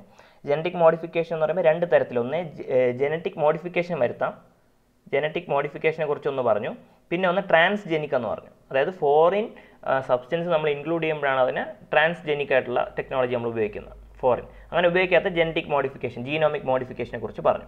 ഓക്കെ, ഇതെല്ലാം കൂടെ ചേർന്ന് വരുന്ന അംബ്രല്ല ടേം, അല്ലെങ്കിൽ ജനറ്റിക്കും ട്രാൻസ്ജെനിക്കും എല്ലാം കൂടെ ചേർന്ന് വരുമ്പോഴാണ് നമ്മൾ അതിനെ ജനറ്റിക് എഞ്ചിനീയറിംഗ് എന്ന് പറയുന്നത്. അത് എല്ലാ തരത്തിലുള്ള ജനറ്റിക് മോഡിഫിക്കേഷൻ നമുക്ക് ജനറ്റിക് എഞ്ചിനീയറിംഗ് എന്ന് പറയാം. അത് തന്നെയാണ് ഇവിടെ റീകോമ്പിനൻ്റ് DNA ടെക്നോളജി എന്നുകൊണ്ട് ഉദ്ദേശിക്കുന്നത്. DNA-യിൽ വരുത്തുന്ന മാറ്റങ്ങൾ. ഓക്കെ, അങ്ങോട്ടും ഇങ്ങോട്ടും അതിൻ്റെ അകത്ത് തന്നെ വരുത്തുന്നതായാലും ഫോറിൻ സബ്സ്റ്റൻസിനെ കൊണ്ടുവന്നായാലും അതിനെല്ലാത്തിനും നമുക്ക് എന്ത് ചെയ്യാൻ പറ്റും, ജനറ്റിക് എഞ്ചിനീയറിംഗ് എന്ന് പറയാൻ പറ്റും. അത്രേ ഉള്ളൂ. അതാണ് ഒരു ഐഡിയ. ആ ഐഡിയ ഉണ്ടെങ്കിൽ നമുക്ക് ബാക്കിയെല്ലാം ചെയ്യാൻ പറ്റും. കാരണം എന്താണ്, ഈ ജനറ്റിക് ഇതിൽ കൊടുത്തിരിക്കുന്ന ഏതൊക്കെയാണ് ഈ ജനറ്റിക് എഞ്ചിനീയറിംഗിൽ പെടുന്നത് എന്നുള്ളത്. ഇത് നമുക്ക് എന്ത് ചെയ്യാം, പ്ലാന്റിൻ്റെ സ്പീഷീസിൻ്റെ ഡിഫറെൻറ്റ് സ്പീഷീസിൽ മാത്രമാണോ പറ്റുന്നത്, പ്ലാന്റ്സിൻ്റെ അനിമൽസിൻ്റെയും പറ്റും. അതുപോലെ തന്നെ മൈക്രോ ഓർഗാനിസിൽ നിന്ന് ഹയർ ഓർഗാനിസത്തിലേക്ക് വെക്കാൻ പറ്റും. ഇതിൽ ഏതൊക്കെയാണ് ശരി എന്നുള്ളത് നമുക്ക് ഏതും ചെയ്യാൻ പറ്റും എന്നുള്ളതാണ്. പ്ലാന്റ്സിൻ്റെ അകത്തുള്ള ഇഷ്ടമുള്ള സ്പീഷീസിൻ്റെ അകത്ത് നമുക്ക് ജനറ്റിക് മോഡിഫിക്കേഷൻസ് നടത്താം, അനിമൽസിൻ്റെ അകത്ത് നടത്താം, പ്ലാന്റ്സിൻ്റെ അനിമൽസിൻ്റെ അകത്ത് നടത്താം, മൈക്രോ ഓർഗാനിസിൻ്റെ ഹയർ ഓർഗാനിസിൻ്റെ ഇടയ്ക്ക് നടത്താം. അതുകൊണ്ട് തന്നെ ഇതിൻ്റെ ആൻസർ D ആണ്. 1, 2, 3.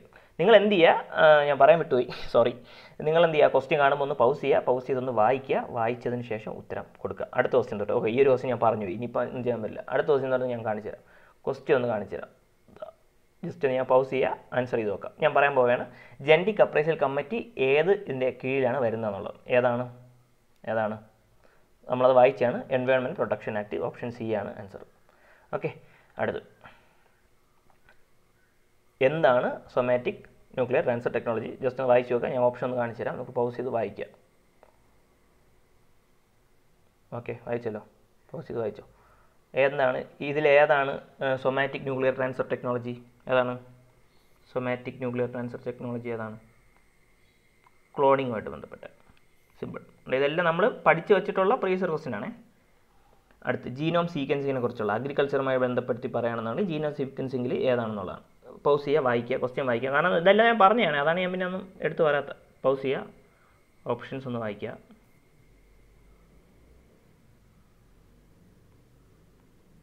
പൗസ് ചെയ്ത് വായിക്കുക കേട്ടോ ഓപ്ഷൻസ്. അതാണ് ഞാൻ ഓരോന്ന് താത്തി കാണിക്കുന്നത്. ഏതാണ്? Genome sequence used to identify genetic markers four disease resistant dot tolerance ഒക്കെ കൊണ്ടുവരും. അല്ലെങ്കിൽ ജീനോം സീക്വൻസിങ് വഴി നമുക്ക് ഡിസീസിൽ നിന്ന് റെസിസ്റ്റൻസ് കൊണ്ടുവരാൻ പറ്റും, ഡ്രോട്ടിൽ നിന്ന് ടോളറൻസ് കൊണ്ടുവരാൻ പറ്റും. ശരിയാണ്. പിന്നെ അതുപോലെ തന്നെ പുതിയ ടെക്നിക്കുകൾ കൊണ്ടുവരുമ്പോൾ ടൈം റെഡ്യൂസ് ചെയ്യും, അല്ലെങ്കിൽ പല വെറൈറ്റി പെട്ടെന്ന് നമുക്ക് കൊണ്ടുവരാൻ പറ്റും. ശരിയാണ്. പിന്നെ അതുപോലെ തന്നെ എന്താണ്, ഹോസ്റ്റ് പാത്തജൻ്റെ റിലേഷൻഷിപ്പിന് നമുക്ക് കണ്ടുപിടിക്കാൻ പറ്റും. ശരിയാണ്. 3 ശരിയാണ്. ഇതും 1, 2, 3 തന്നെയാണ് അതിൻ്റെ ആൻസർ. ഓക്കെ, അടുത്ത് ഇത് ഒരു ഓപ്ഷനായിട്ടാണ് ചോദിച്ചിരിക്കുന്നത്. ക്രിസ്പറിനെ ഒരു ഓപ്ഷനായിട്ട് ചോദിച്ചിട്ടുണ്ട്. പൗസ് ചെയ്തൊന്ന് വായിച്ചു നോക്കാം.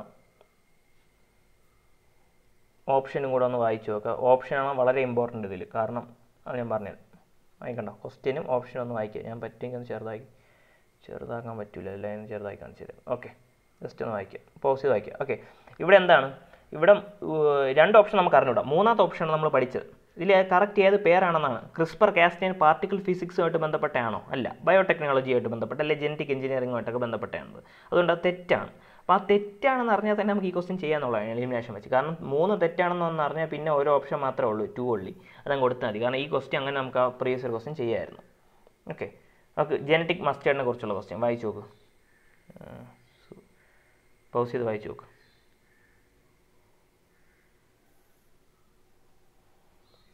ഓക്കെ, വായിച്ചോ. ഞാൻ ആൻസർ പറയട്ടോ.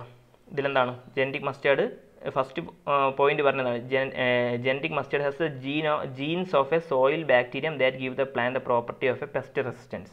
പെസ്റ്റ് റെസിസ്റ്റൻസ് ഉള്ള ജീനിൻ്റെ ബാക്ടീരിയത്തിൻ്റെ ഉണ്ടോ എന്നാണ് ചോദിച്ചത്.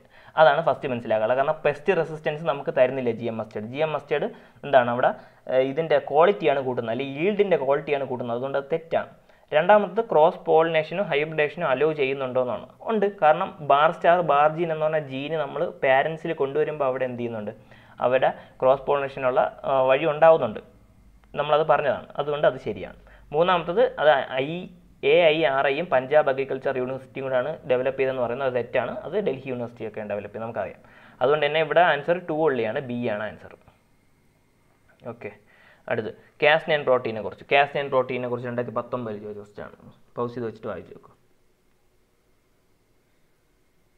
ഇതിലേതാണ് ആൻസർ? പൗസ് ചെയ്ത് പറ. കാസ്നെയിൻ, ക്രിസ്പറിൻ്റെ കൂടെയാണ് കാസ്നെയിൻ. കാസ്നെയിൻ എന്തിനാണ് ഉപയോഗിക്കുന്നത്?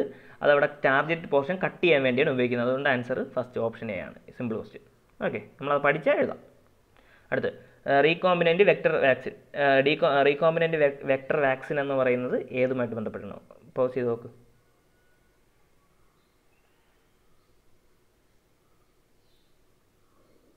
ഓക്കെ, അപ്പോൾ ഇതിൽ നമുക്ക് ഫസ്റ്റ് ഓപ്ഷൻ നമുക്കറിയാം എന്താണ് റീകോമ്പിനൻ്റ് വെക്ടർ വാക്സിൻ എന്ന്. റീകോമ്പിനൻ്റ് ആണെന്ന് തന്നെ അത് ജെനറ്റിക് എഞ്ചിനീയറിംഗുമായിട്ടാണ് അത് വെച്ച് വാക്സിൻ ഡെവലപ്പ് ചെയ്യാൻ നമുക്ക് മനസ്സിലാവും. അപ്പോൾ ഫസ്റ്റ് ഓപ്ഷൻ ശരിയാണെന്ന് നമുക്ക് ഉറപ്പാണ്. രണ്ടാമത്തെ മാത്രം ഡൗട്ട് വരാൻ ചാൻസ് ഉണ്ട്, ഞാൻ സമ്മതിക്കുന്നു. കാരണം നമ്മളത് നോക്കിയില്ല. ബാക്ടീരിയയും വൈറസും വെക്ടറായിട്ട് വരാമോ എന്നുള്ളതാണ്. പക്ഷേ ഇതിൻ്റെ ആൻസർ എന്താണ്?